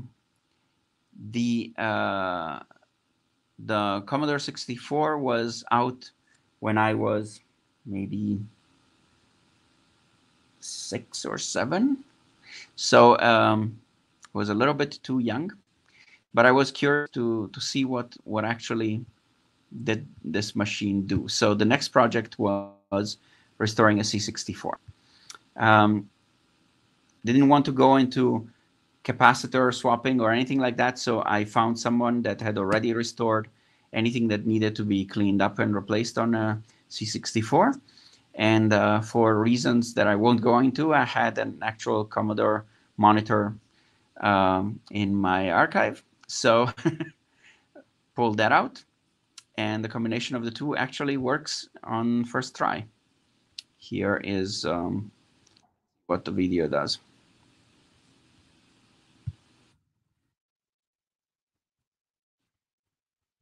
Oh, there isn't much on the video. It's just that, well, you can see the cursor blink. There is one thing that's interesting. All of these pictures are taken with an iPhone, which has amazing macro performance, I must say. But one thing that old monitors do to the iPhone is that you can see the refresh rate in the picture. You can see a black band of where the screen is being refreshed. So in a lot of cases, I've taken pictures as video because the synchronization of the iPhone doesn't do that with video. So C64 is working, but no drive. I only have the keyboard, which the bread box, as they called it back then, which has a bunch of bus ports in the back, and it has the CPU underneath the keyboard, and the monitor. But I don't have a cassette player, which is what most people used back then to load the programs, or a 1541 floppy drive, which is what the well-off would have used for this purpose. Given that we have already learned enough of how difficult it is to deal with floppy drives, I don't want to figure out how to load something. Live streaming is on. Someone made a board that you put on a Raspberry Pi, and will produce a timing accurate, clock timing accurate emulation of a 1541 drive. And the other thing that you do is you load software into it with an SD card. So say what you will about SD cards, but they're a lot more comfortable to work with than trying to do Commodore 64 floppies in this day and age. So ironically, the most expensive thing here was finding a Raspberry Pi during the supply chain problems that we have right now. So this one could work with the 4 or with the 3, and we went with the 3 because it was cheaper, but it was still the most expensive Raspberry Pi I've ever bought. So supply chain sucks. So then we need to make the firmware card that will make this work. All right. By the magic of Macs, really speaking, almost everything, I am doing it on my Mac again.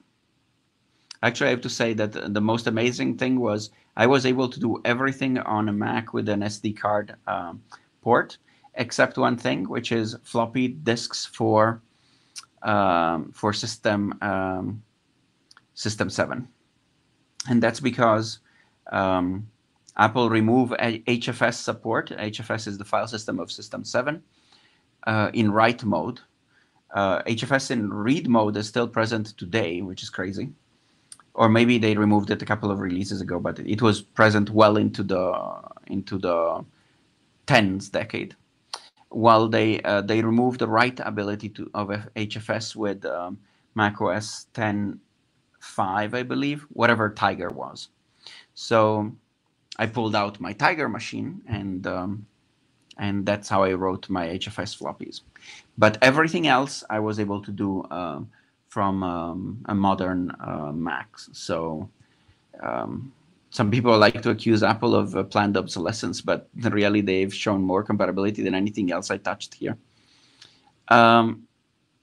So we're creating the file system with all the bits that are needed to boot the Pi 1541. Amusingly, I managed to put things in the wrong floppy. I'm sorry, in the wrong directory because I was in a little bit of a hurry, but eventually worked it out. You need lots of Allen keys to open this case, but that's fine. And people are so used to know that I have hardware around that sometimes even facilities comes asking me for hardware. So you open the case, there is the extra board that's built into the case, and then the Raspberry Pi, and you load it in, and that's essentially all you do. Funny aside, there are two different sizes of of bolts in this. So one is metric and one is not, if I remember correctly, but okay. It happens. The instructions are printed on the board, which is cool. You see the two Commodore type. These are similar to the PC keyboard connectors up on the right. And then all the buttons are how you interact with the drive. And basically, you navigate directories. You find the image of the floppy that you want to load or the program that you want to load. You select it, and it feeds it to the Commodore 64. Right, the hex bolts are of two different sizes, as I said, but hey, I came equipped. So after all the integration is done, we go for the software, and it doesn't work because it's computers, of course. So all this red suggests something is not working, although it looks really cool. Red is power on both the Pi and the Pi 1541, so maybe we can hope it's just power, but it's not, because you see here it's flashing 7 greens, which on a Raspberry Pi means where is my kernel? So the boot image is not where it should be. So it was in a 4th download that I skipped in my list. So I put that back in. There is still a problem because there was a directory that was not in place, not in the correct place, but then it got fixed. And then the system is working, and it's showing us CCGMS is a terminal program for modem connections, so BBS dial-up, if I remember correctly.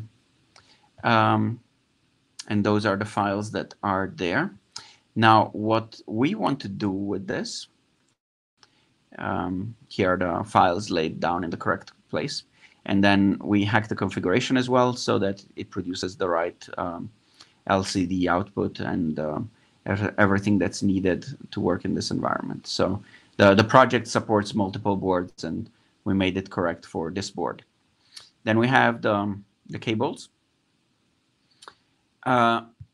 One thing that I find disconcerting of the Commodore 64 is how cables look the same. Like one of these is a keyboard connection, the other one is a video connection.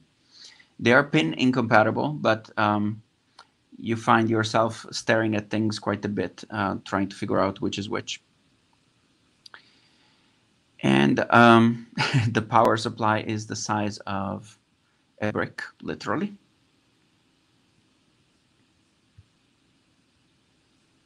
But it works, so what are we complaining about? Now that the C64 is working, the real challenge, getting the C64 on the interweb. So again, in terms of work done, modern work done, there is somebody that makes modems for Commodore 64 that are modem on one side, Wi-Fi on the other. So that's how it's going to play out. Federico, is that power supply you showed, is that an original Commodore power supply? Yeah. Actually, I've heard that all the Commodore power supplies, the original ones for the 8-bit computers, they can all possibly fail into a bad mode where they give overvoltage to the main board and destroy it. So you want to get an aftermarket power supply. That's neat. Thank you for the tip. Yeah, it's an original, and it's, whoever refurbished this machine was actually quite proud that it was still working. But yeah. Well, they may have gone inside the power supply and made sure that it won't fail, but check up on that before you keep using it. Understood. Thank you. So, all right. So the drive is working. We have software, which is a start. So we have hardware, we have software. And as I said, basically you navigate the directories over this tiny screen, select the file that you want to load, and off you go. But remember, I am not a Commodore 64 user, so I'm learning this in 2020, 2021, whenever this was. So there is also a problem with the Wi-Fi board. See, there is something is broken in the screen. It's not working quite right. So we're going to send that back to the manufacturer for replacing the screen. I forget his name, but he was exceedingly kind, and he replaced it for $5. Something happened in transit, nothing serious, but he desoldered the screen and put a new one in place. So we have it working, and we go and mount the drive. And then I'm going to make a rookie mistake, but I didn't know about it then. So this is mounting the drive, loading the directory essentially. And then the next thing I tried to do was listing files, which seems to work. These files here, FB and the number, are different resolutions of a file manager. So they basically are ways to navigate directories of files, which is nice, but not something we particularly need. We're just going to use it to try to see if we can run some program, any program. So the mistake that I'm making here, which you can see, is it says press play on tape, is that the syntax I'm using where I'm saying load FB64, I'm not specifying the device. So where in the previous one I'm saying load $8, load the directory on device 8, basically. But on the second one, I'm saying load the program FB64, and I'm not specifying 8. So it's going to its default device, which is the tape that I don't have. So eventually somebody with more clue told me, and we have it working with the right syntax, and we can actually get that working apparently. And let's see if there is a shot of the file manager.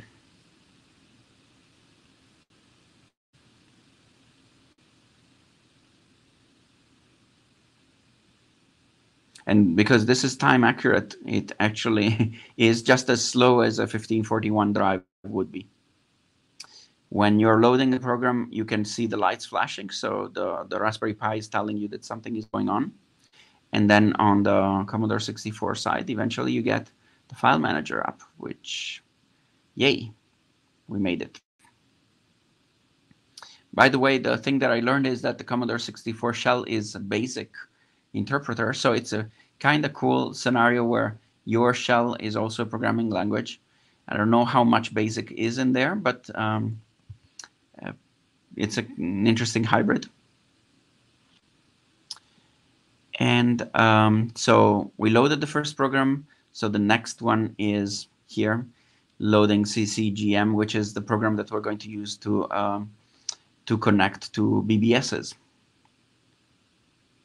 We cannot really browse the internet, but we can connect to a BBS that's hosted on the internet over Wi-Fi, which is pretty ambitious for a Commodore 64. So CCGMS loads, and it works just fine. And then I think there was a hiatus because we needed to get the fixed version of the Wi-Fi card. And then there is an interesting thing, again, something I didn't know. So these, I was pretty familiar with the BBS system, with the BBS world and FidoNet on a PC, but on On C64, apparently they had different ANSI modes. There was a graphics terminal mode and another mode, and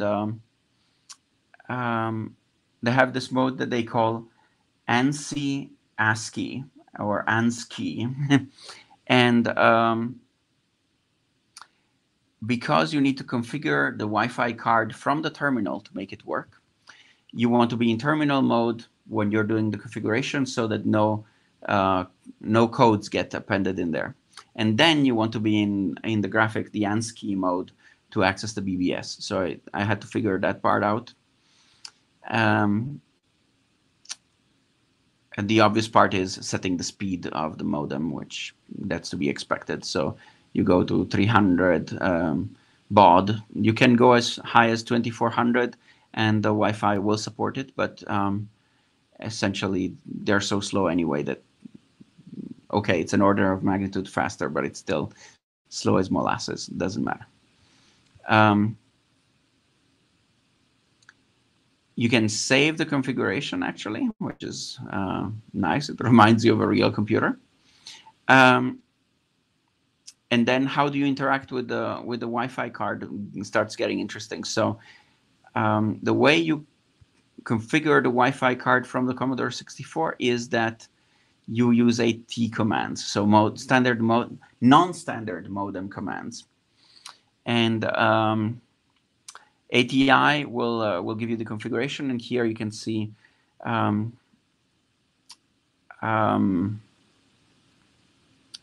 it doesn't really have an SSID that it's talking to, so it doesn't know what Wi-Fi access point to go to. So that's the thing that I'm trying to fix, and I'm fixing it wrong because my terminal is in the wrong mode. So it's actually inserting ANSI codes in there that I'm not seeing. So then the authentication fails. And you can see a few attempts of this kind, and we can actually see the rest of the syntax. AT*N is scanning for Wi-Fi networks. So it tells me that there is a LaserJet 200 printer nearby, another LaserJet, stuff like that. Eventually, because I thought it would give a heart attack to anybody in the compliance team, and I'm doing this after hours in the office, I decided to set up my own Wi-Fi so that it's filtered from the rest of the network and people are not, security people are not upset. Now the fixed version of the Wi-Fi modem came in. Now we can start reading details. 300. Oh no, this is still the broken one. I can still see the chips here, but the speed that it's set to is correct, and it's showing me here that it's set up to 300 baud. And here on the left, it's trying to show the command. Although there are those missing lines because of the chipped screen.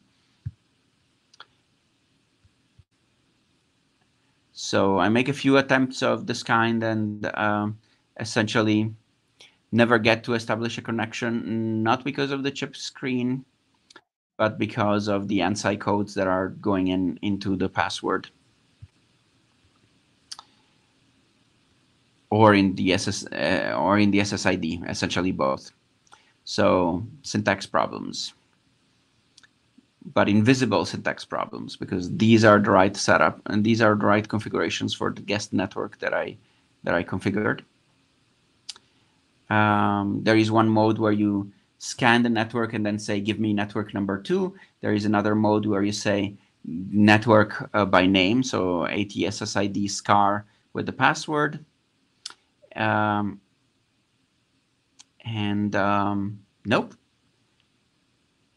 But then when the gentleman that develops that board sent me the replacement, he also looked through and he checked the board for me, and he said everything is working fine on my end. So as we are going back and forth trying to figure out what am I doing wrong, he tells me to check for ANSI codes. So the default terminal mode is graphics, so it starts in graphic on its own, and that's the problem. So graphics is the one with more codes, and ANSI is the one which is more terminal compatible. So we switch back to ANSI, put the configuration in, and then switch back to graphics. See the fixed screen. Now we have all the correct characters, all the full characters. We get the modem manager on. With F8 toggles graphic modes, which turns out to be super useful because once you connect to the BBS, you want to be able to do that without going back to the configuration screen. You go through the same dance that I did before for the configuration. So here we go. Let's see if I can. Here I'm doing the scan. Showing base star is the guest network setup for experiment. Star is the second guest network setup for experiment. So we go and we say, yeah, your audio is glitching again. Oh, it's probably because there is sound on the. Yeah, we're not getting the sound from the video, but it glitches you. Yeah, can you hear me now? Yeah, what is this? A Verizon ad? So essentially here it's saying network number 2, password, and the connection succeeds finally.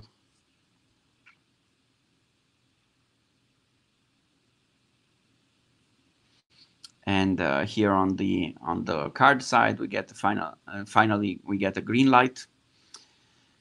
Name of the access point, speed of the connection, ready. So now we can actually open arbitrary HTTP endpoints. So the obvious thing to do is go to Google. So you do it with AT syntax, like as one does. Let me pause so you don't get the glitches. ATDT google.com port 80. Something happened the first time around. Try again. Connected to Google. So we could send HTTP GET requests here for what that would do. We can end the connection with +++. So here it's showing connected to google.com port 80, which is not an internet BBS, so there isn't anything cool there, but okay. And then +++ to signal no carrier and send the hang up command to the modem. So then there is Retrocampus, which is a BBS. It has a pretty elaborate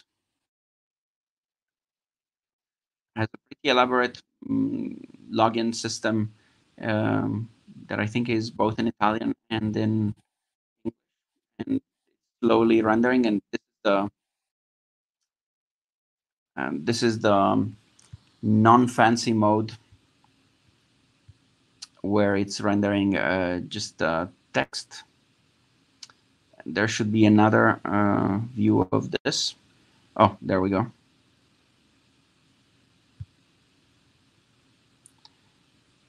And this is the way it renders in graphics mode with colors and the like. And as you can see, it's amazingly slow.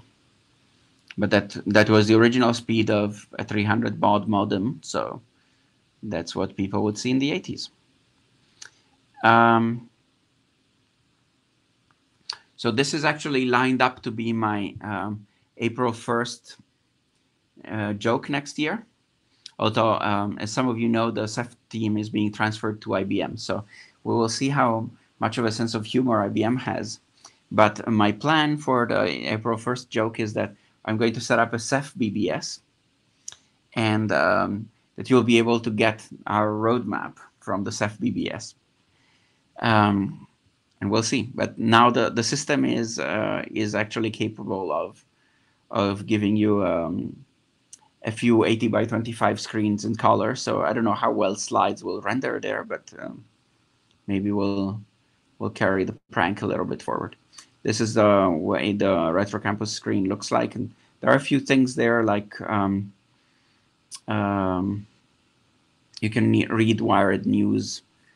Oh, there you go. You can read Hacker News from 2600, and you can select by pressing numbers which one of the stories do you want to read, and it will map you the next one. They have some logic in Retro Campus where they go and parse HTTP sites and filter down just the text for your retrocomputing use.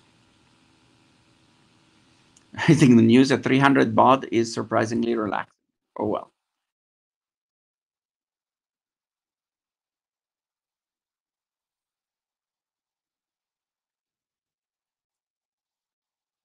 Maybe we should give that.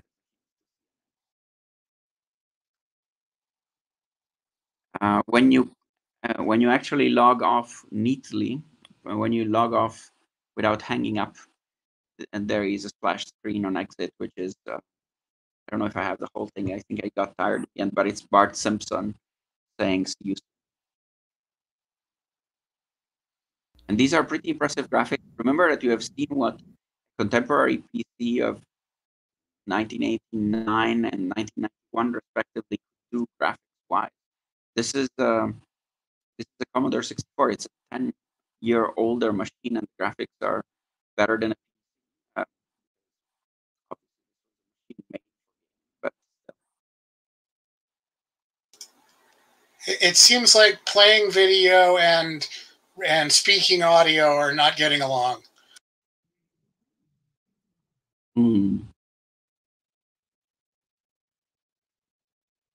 All right, we'll pause the video so that we don't get that effect.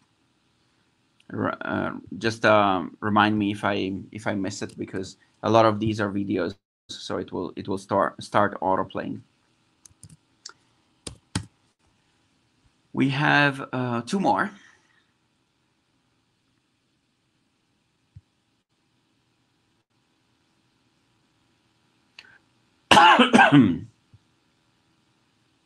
This one is the one that I'm working on right now,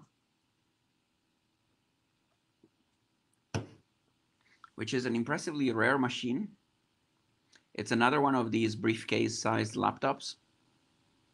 This was called an Atari Stacy. It's a play on Atari ST. It's effectively an Atari ST in a typewriter format. There's another LCD screen. There's an 8 megahertz 68,000 processor. So as I said, Atari machines in the 16-bit era were quite impressive in terms of power per dollar. Less impressive was the amount of software available for it. So they didn't quite make it in the business space in the US. I think I mentioned that they did get some popularity in Germany for business use. This particular machine was extremely popular with musicians because it has a MIDI sequencer built in, and these machines were used for more than 10 years after they were past. They were out of manufacturing because of this capability. Just like the comments that I made earlier about Windows, there aren't many machines that are real-time in terms of latency variance, and the Stacy could do that in the MIDI context, which is why musicians would use it to drive their music synthesizers. This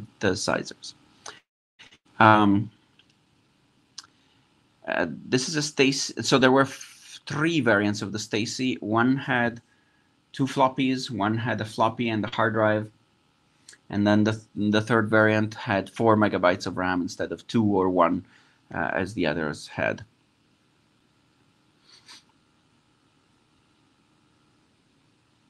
It is huge. It's even bigger than the Amstrad that I've shown you earlier, and it's actually here, so I can show you.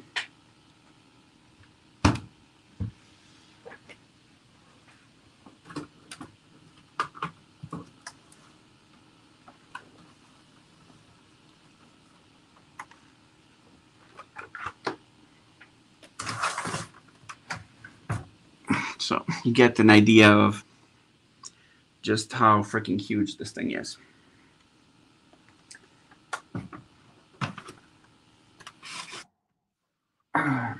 This is in remarkably nice condition for such an old machine, but it's actually quite challenging for a number of reasons. Like things are actually starting to fail.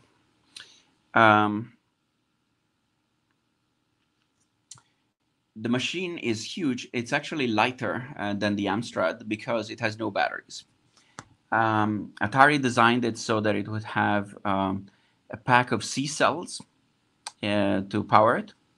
But by the time they finished the design, they discovered that they needed 36 watts, and there was no way to supply 36 watts with the battery technology of the age. And so they left that bay empty, which is why actually this machine has a lot of mods, because there is plenty of space inside the case, plus there is this empty bay. So people that want to build things into a cool case can easily do it because there is space in all sort of places. There were actually some retrofits where third parties in the 90s would make battery kits, but the battery life was ridiculously low. Okay, so now we have the problem, so let's pause the video. Can you still hear me now? Is it working correctly? Yes. All right. So it boots amazingly quick. The Atari had its operating system in ROM, and one of the things that I plan to do is upgrade the operating system to the latest applicable version. I sourced two ROM chips with that burned in. There are some interesting things, like you will see here in the video, it says that it has support for 100 folders. Woohoo!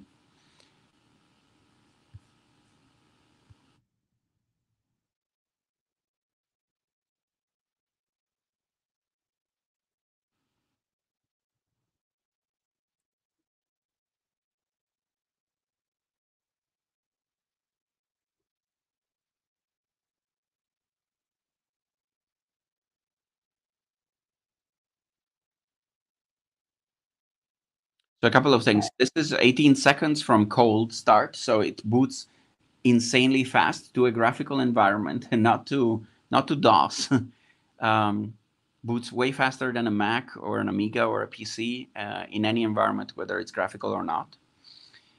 It is a 4 megabyte machine, so I presume that it's not checking the memory. Otherwise, with the chips of the age, that would take longer than that.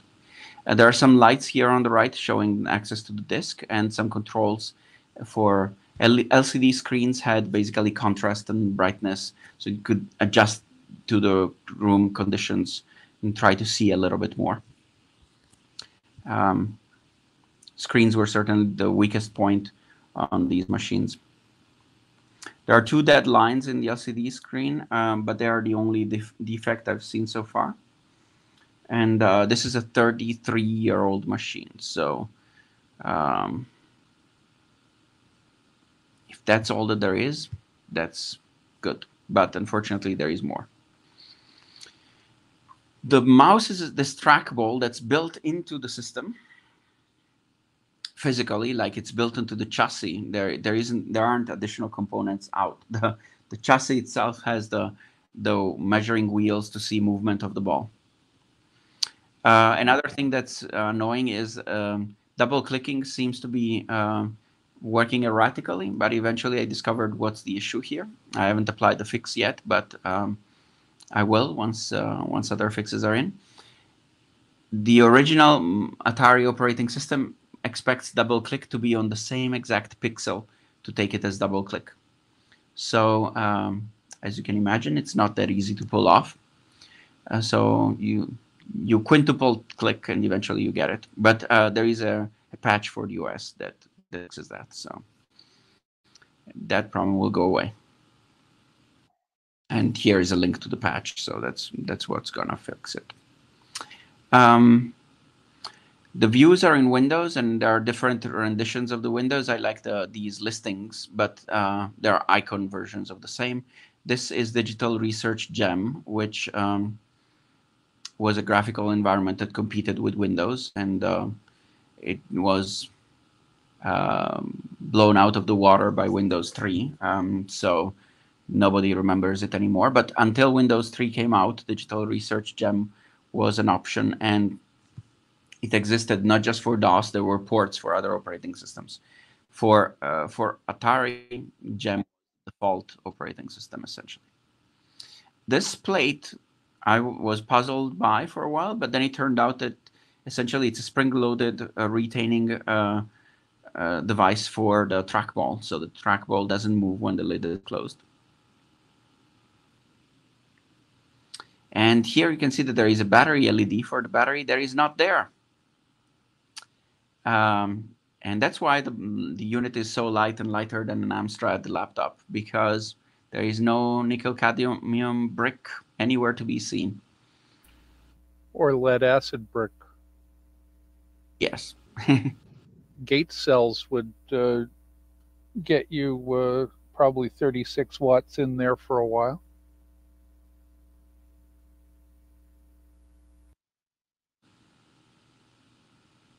So here on the side, floppy drive, which will be interesting, and the Conner hard drive on the bottom plate, which is a 20 megabyte Conner, just like the one that failed on the Amstrad, but here it's working. Other connectors, there is a toggle between the internal trackball and using the external connector as a mouse. And there is one port for a joystick and one port for a mouse if you want. And we do have a we do have an Atari joystick that looks appropriately of the right age, but I haven't been able to use it yet. On the left there is a cartridge interface, which is hilarious. And apparently some of the MIDI sequencers, but the popular one attached here. So the cover of the side port is always missing in Stacy laptops because it inevitably gets lost as the band tours around. It seems like it's the most sought out part, and it's essentially impossible to find at this point. Another interesting thing, try this. Can you still hear me? Is it still working fine? Yeah. Yes. Okay, so muting it seems to work. So here you can see the ports in the back. One interesting device is the port cover lifts up as a step lifting the laptop, but it doesn't latch. And this is not a defect in my unit, it's the way it is. So it slams down on the cables and it's very jarring. It doesn't break anything, but it really makes me upset when that happens. It shouldn't.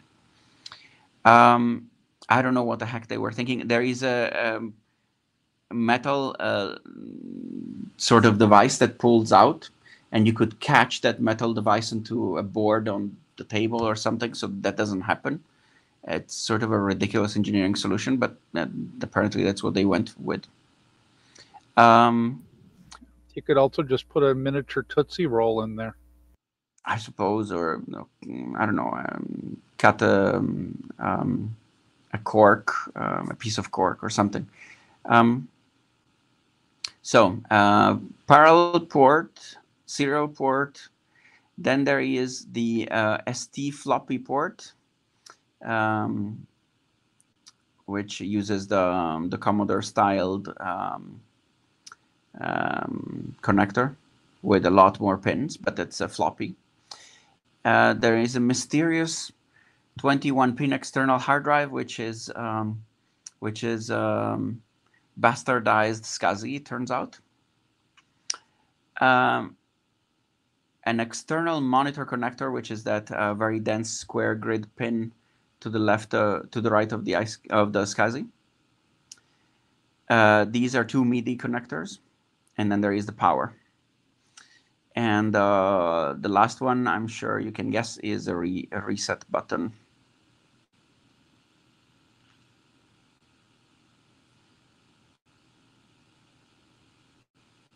So apparently I managed to figure out that this one was made in Taiwan, but the early units were made in Japan.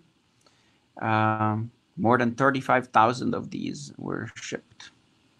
But apparently not enough because it's quite a rare machine. And as you can see, it looks neat. Then it gets into the funny part of this. So never had an Atari before, so I managed to figure out this far. But I'm like, okay, I want to play a video game. So Psygnosis made some popular video games of the non-PC types, the ones that had high movement. PCs had pretty good CPU performance, but they were terrible at moving graphics fast, unlike Atari is, even the Commodore 64, the Mac, literally anything. The Amiga was great at moving graphics. PC was not. So things like Lemmings or other games with side-scrollers were the domain of things like the Atari or the Amiga. So I picked up a Psygnosis game from eBay, and I'm trying to load this thing. And it has a whole megabyte of graphics and 250 kilobytes of sampled sounds, if that impresses you. And then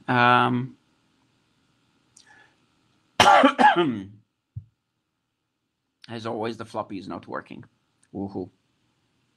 So, but as you can see, the screen looks different. So let's explain that first. Instead of the previous pictures of the LCD, now it's a modern monitor. I found a connector that will adapt the Atari ST out to VGA, which actually works great, as you can see here.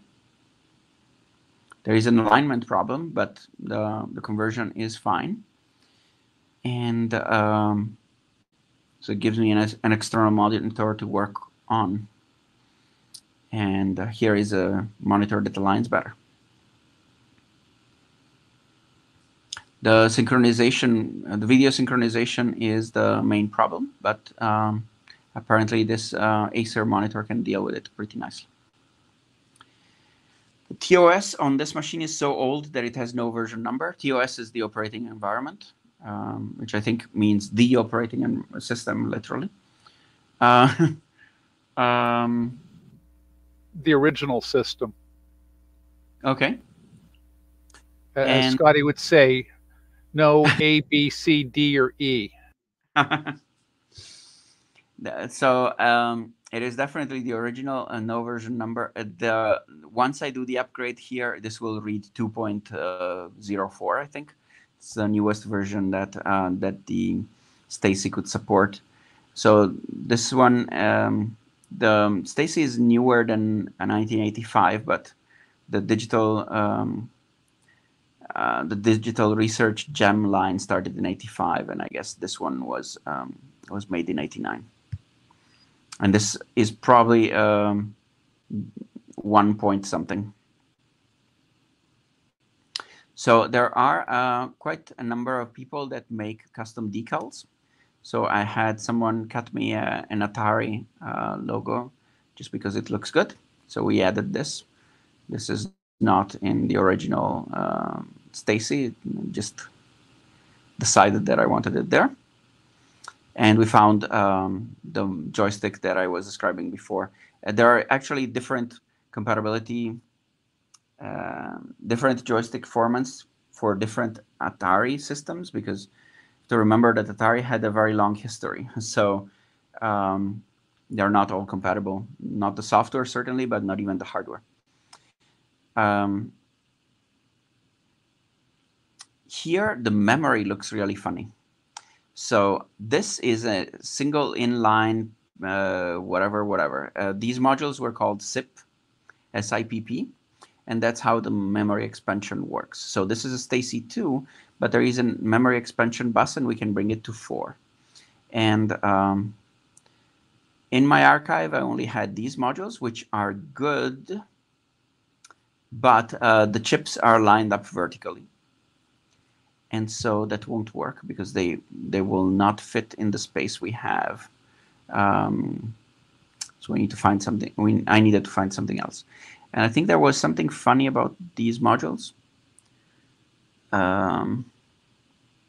Right, it's their price, $1,132 for 16 megabytes of those modules that apparently I had stashed away. So that's how expensive RAM was back then. Right now you can find these modules on eBay for maybe $10 a module. So we go back to eBay. This is the port that we were looking at. Here behind the handle you see this metal port. That's where the ROM chips are. So the update of the operating system will go there. And I guess the network designation for this machine, if it ever goes on a network, is Tor. Probably a reference to how bulky the thing is. And so on eBay I found these chips that have 1 megabyte memory capacity, but chips laid down horizontally. And so they fit in the space we have. Yahoo! So that was successful. Now, the floppy drive wasn't working. So cleaning the drive from the outside didn't work. So you know what's coming in. So we opened the machine. This machine is incredibly unpleasant to open. So at some point you will see that my picture is cut out because I was sweating it so much, both figuratively and literally, that I got distracted and stopped taking pictures. That's the back plane and back side of the screen. And it's kind of terrifying to open a machine that's sort of a collector's piece, and it's so easy to break. So yeah, that's that's what gets you. So eventually I managed to get to the floppy, and it's an Epson SMD 380, like many Atari floppies are, so not too strange there. And I was able to find a substitute for it. And the bezel is this gray color. So I had to extract this bezel and install it on the new drive. The hard drive sits right below the floppy. And I'm not sure why I'm showing the connector here. Oh, I'm showing the connector because there are two connectors. Unlike the 386 that we were looking at before, this guy has connectors for another hard drive if you wanted one. So they did the right thing there. So here is the replacement, and here is the original. Wrong color, but other than that, it's an Epson SMD 380 tested by somebody else to work. So this would be easy. So spudgers solve all the problems in the world. We take the bezels out and we replace them. It's actually interesting to look at the drive without the face because there are a few details that are. It's amusing how proprietary the drives were in some of these inconsequential things like opening levers and lights. In the case of the Atari, the thing that stands out for their drives is the tendency to have these bezels that stick out, and then the coolest ones are slanted, like this button is slanted. The bezel would also be slanted.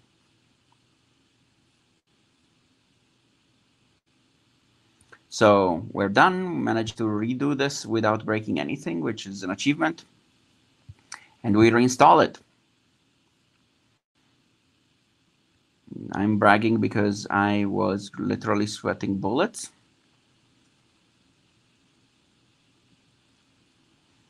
I managed not to break anything major, so I call it a win.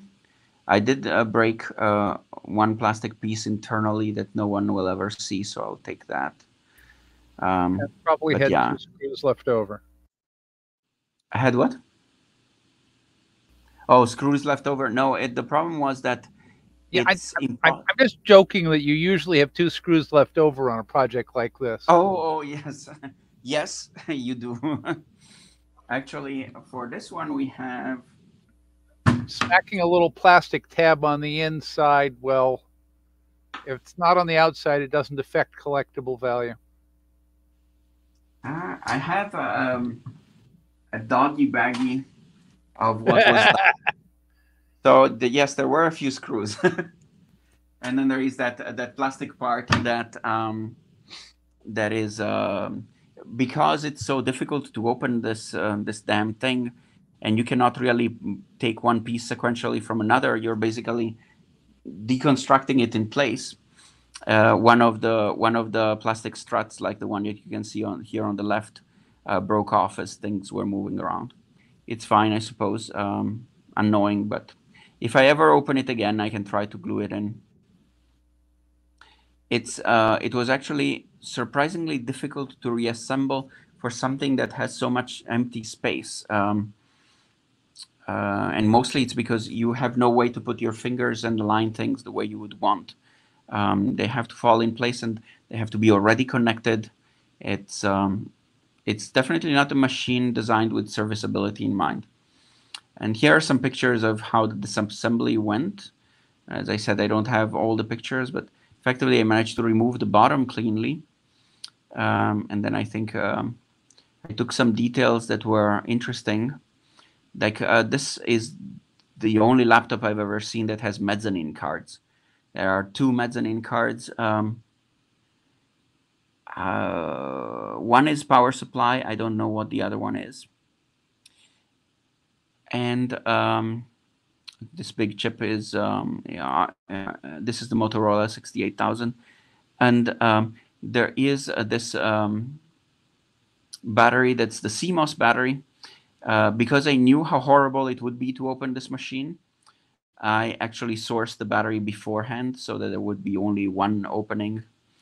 And this is a rice cooker battery. Actually, I had to order it from Japan. Nobody else makes it. Nobody else uses it anymore.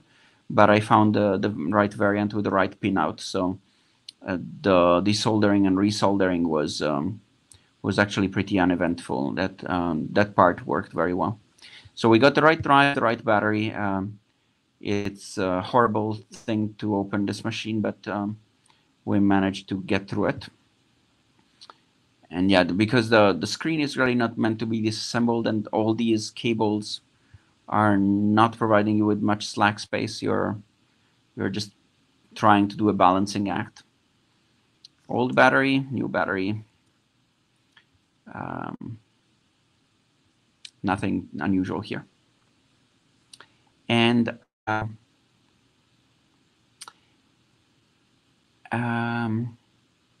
new battery in place. This worked perfectly.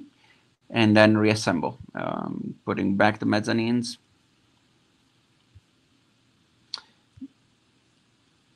Because the trackball is built into the case, it was actually a challenge to do all these things and make sure that the trackball movement measuring wheels are not damaged.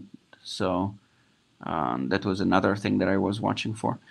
The hard disk drive has this mezzanine that's attached sideways to it. And it looks like it may be in a hard disk controller from it's going to the hard disk, so that's what it looks like. Right, the drive cage is a parallel mezzanine, don't ask why. But yeah, it may be that it's the hard drive controller. You wouldn't need the mezzanine if you didn't have the hard drive, so in that sense it would make some sense. And because there was a Stacy 2 floppy variant, there are the cables for a second floppy drive here, in case that was the configuration that this motherboard would ship with. The switch goes back in the case.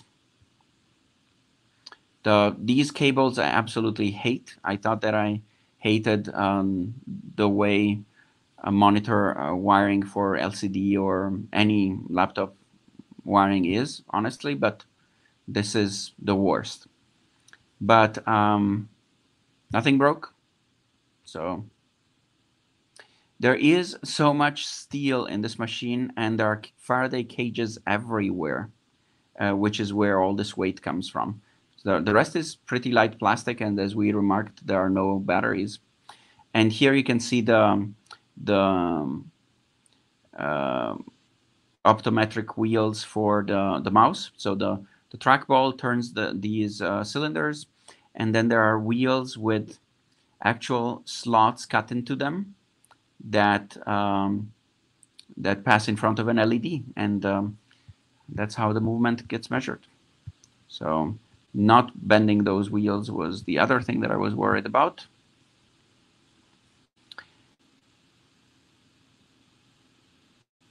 Okay, so that was a surprisingly messy one, it says in the comments. And here I'm complaining about how the port cover slams shut, which I've already given you the story about.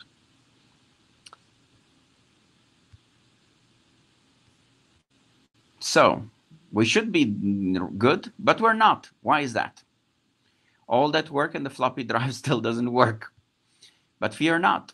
I have an external floppy drive, which is actually also huge. So let me show you.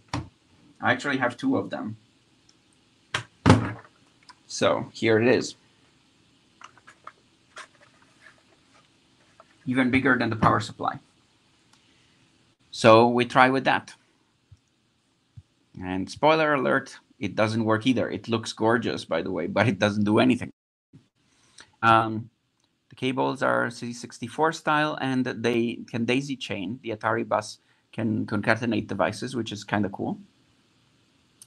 But it doesn't work. It lights up,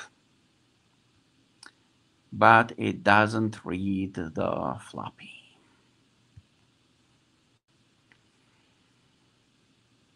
And so at this point, I just go, wait a minute, what is going on here? The floppy that I just installed was tested by someone, and it's supposed to work. And the external floppy I have cleaned, and there were 50-50 odds that it would work. Nothing works. What is going on? The seeking behavior of this drive seems to be correct, but who knows? And initially, at least. And then it starts making an absolute crazy racket. So let's go one by one. First, the internal drive. So I start reading the labels, and I realize that the Atari is a mid-80s system. So websites don't really say what floppy the Stacy shipped with, but the one that I ordered as a replacement is a 720 kilobyte floppy. The Psygnosis game that I'm trying to run is on double-sided high-density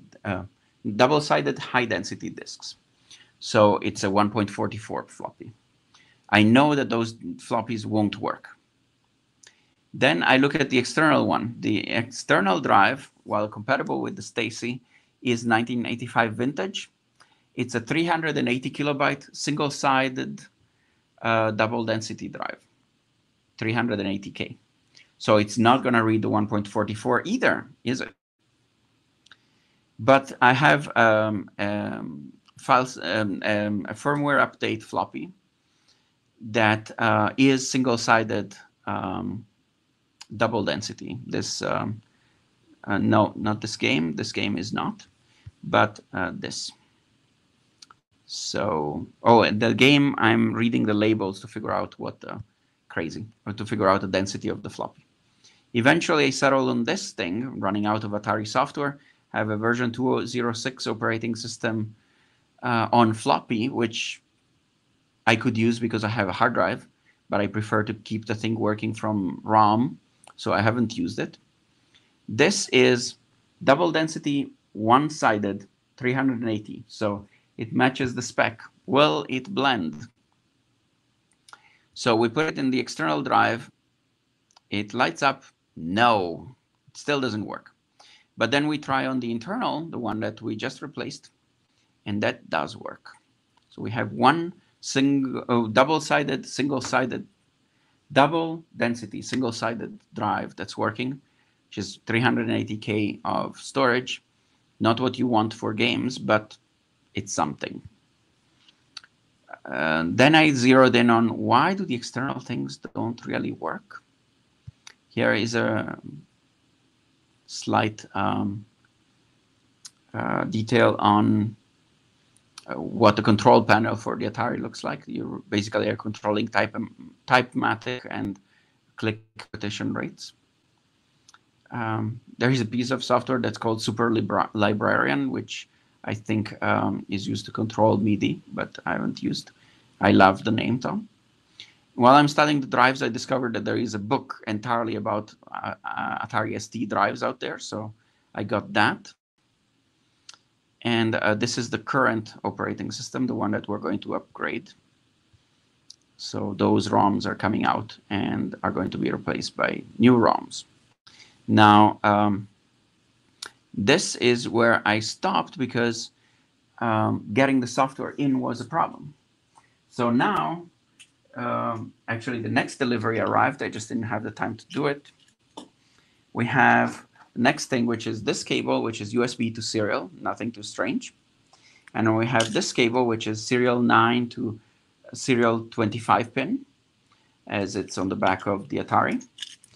And there is this guy in Italy that sent me one floppy disk of double-sided, the single-sided double density software to transfer files over serial, and then sent me a gigantic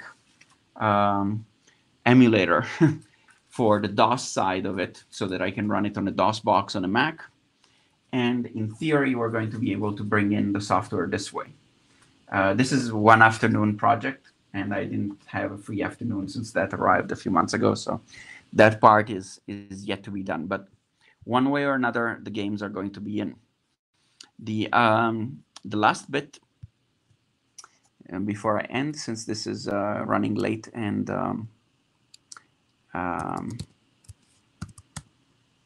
it seems like a good point to stop, is the story of what did I do with the floppy drive. Oh, here is an interesting comparison of the power supply. This is not the power supply of the Commodore 64.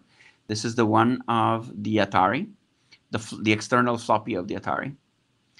On the left is the power supply for an iPhone. On the right is the Atari supply for the floppy. And the iPhone power supply actually supplies way more power than the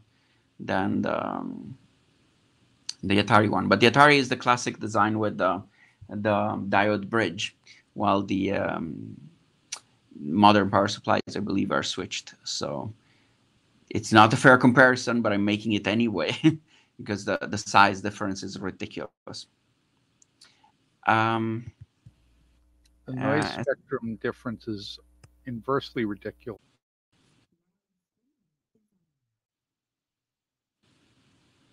Let's see. I thought I did. All right. While I was writing this thread, I got confused between the fact that single density doesn't really exist for PC format machines. That's a 70s thing. Everything is double density when I called it single density in writing here. And then the other one is high density. But anyway. It looks like, yeah, I didn't post the rest of the Odyssey. So the rest of the Odyssey is interesting. I opened these drives, and these drives are designed like no other floppy drive I've ever seen. There is a motor with a pulley and a rubber band that basically drives the disk platter. And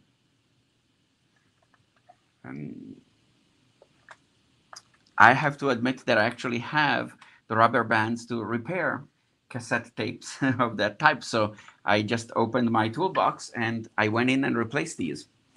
And so both of them had that. The rubber bands literally had melted.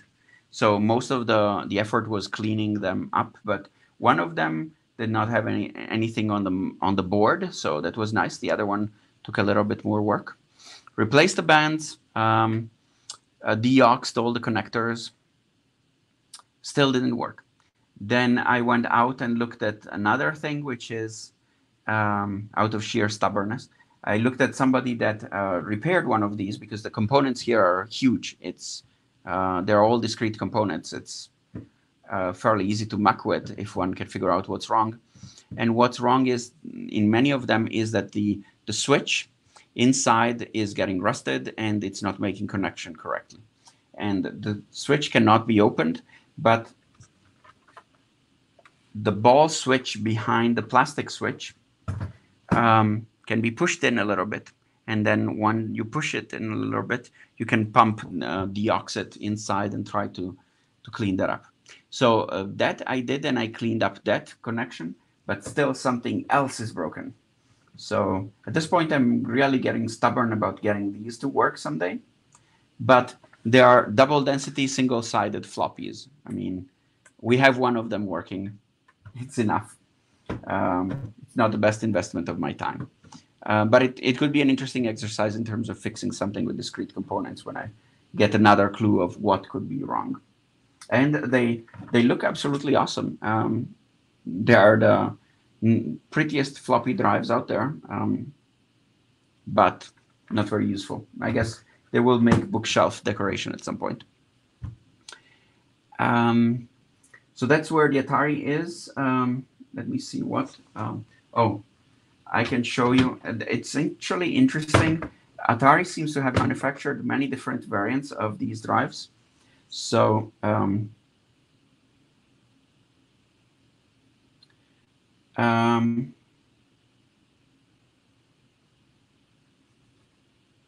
this one, there are at least 3 different types, and there are different lengths, different pinouts here in the back for the power supply, and they're all SF354.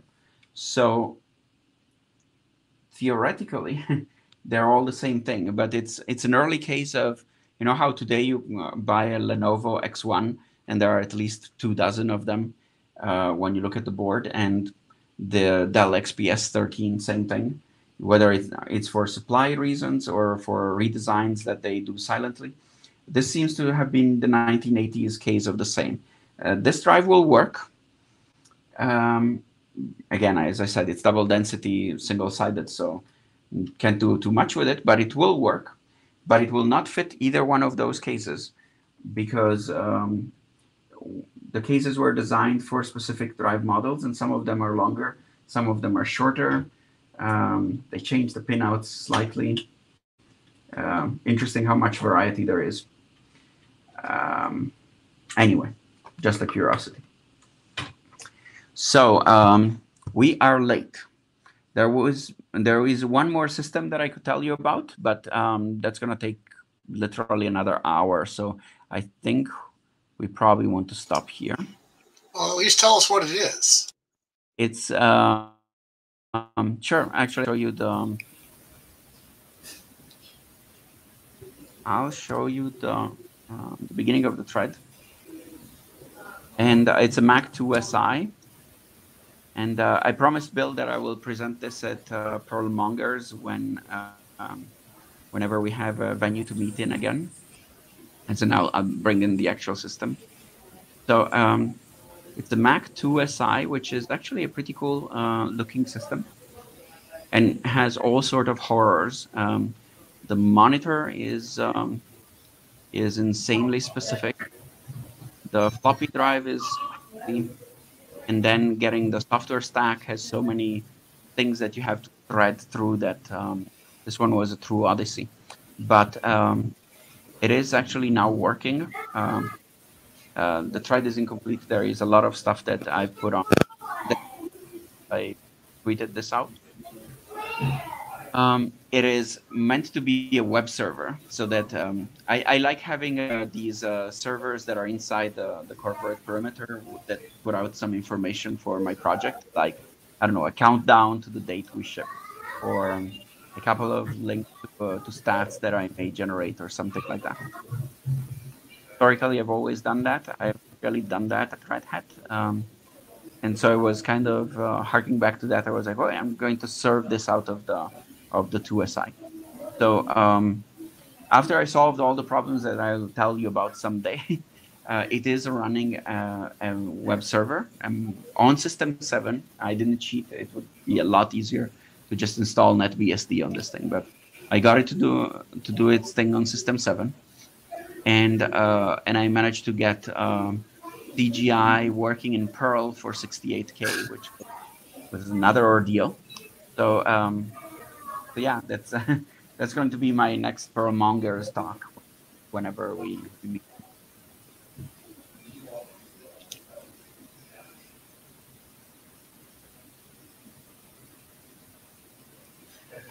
Thanks, Federico. That was a great talk.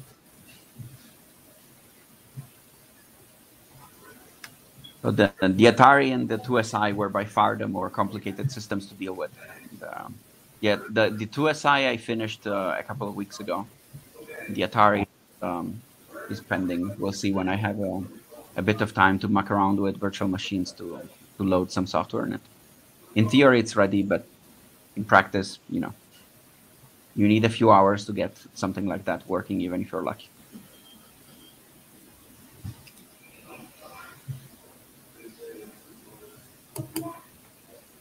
Any questions or anything else I can entertain you with? Oh, thank you, Federico. It's way past my bedtime. No, this was way longer than I expected, but hopefully it was interesting. For me, it was a little bit of discovery, but I hope that some of you actually use these systems. As I was saying, I was always a PC guy, so. I had an Atari ST. Oh, then I'll send you all the crazy questions next. Okay. I may need to consult you about the zip drive portability solution. I'd say again, Bill? I may need to consult you on the zip drive portability solution. Oh, yes, absolutely. I actually upgraded that a couple of months ago because I originally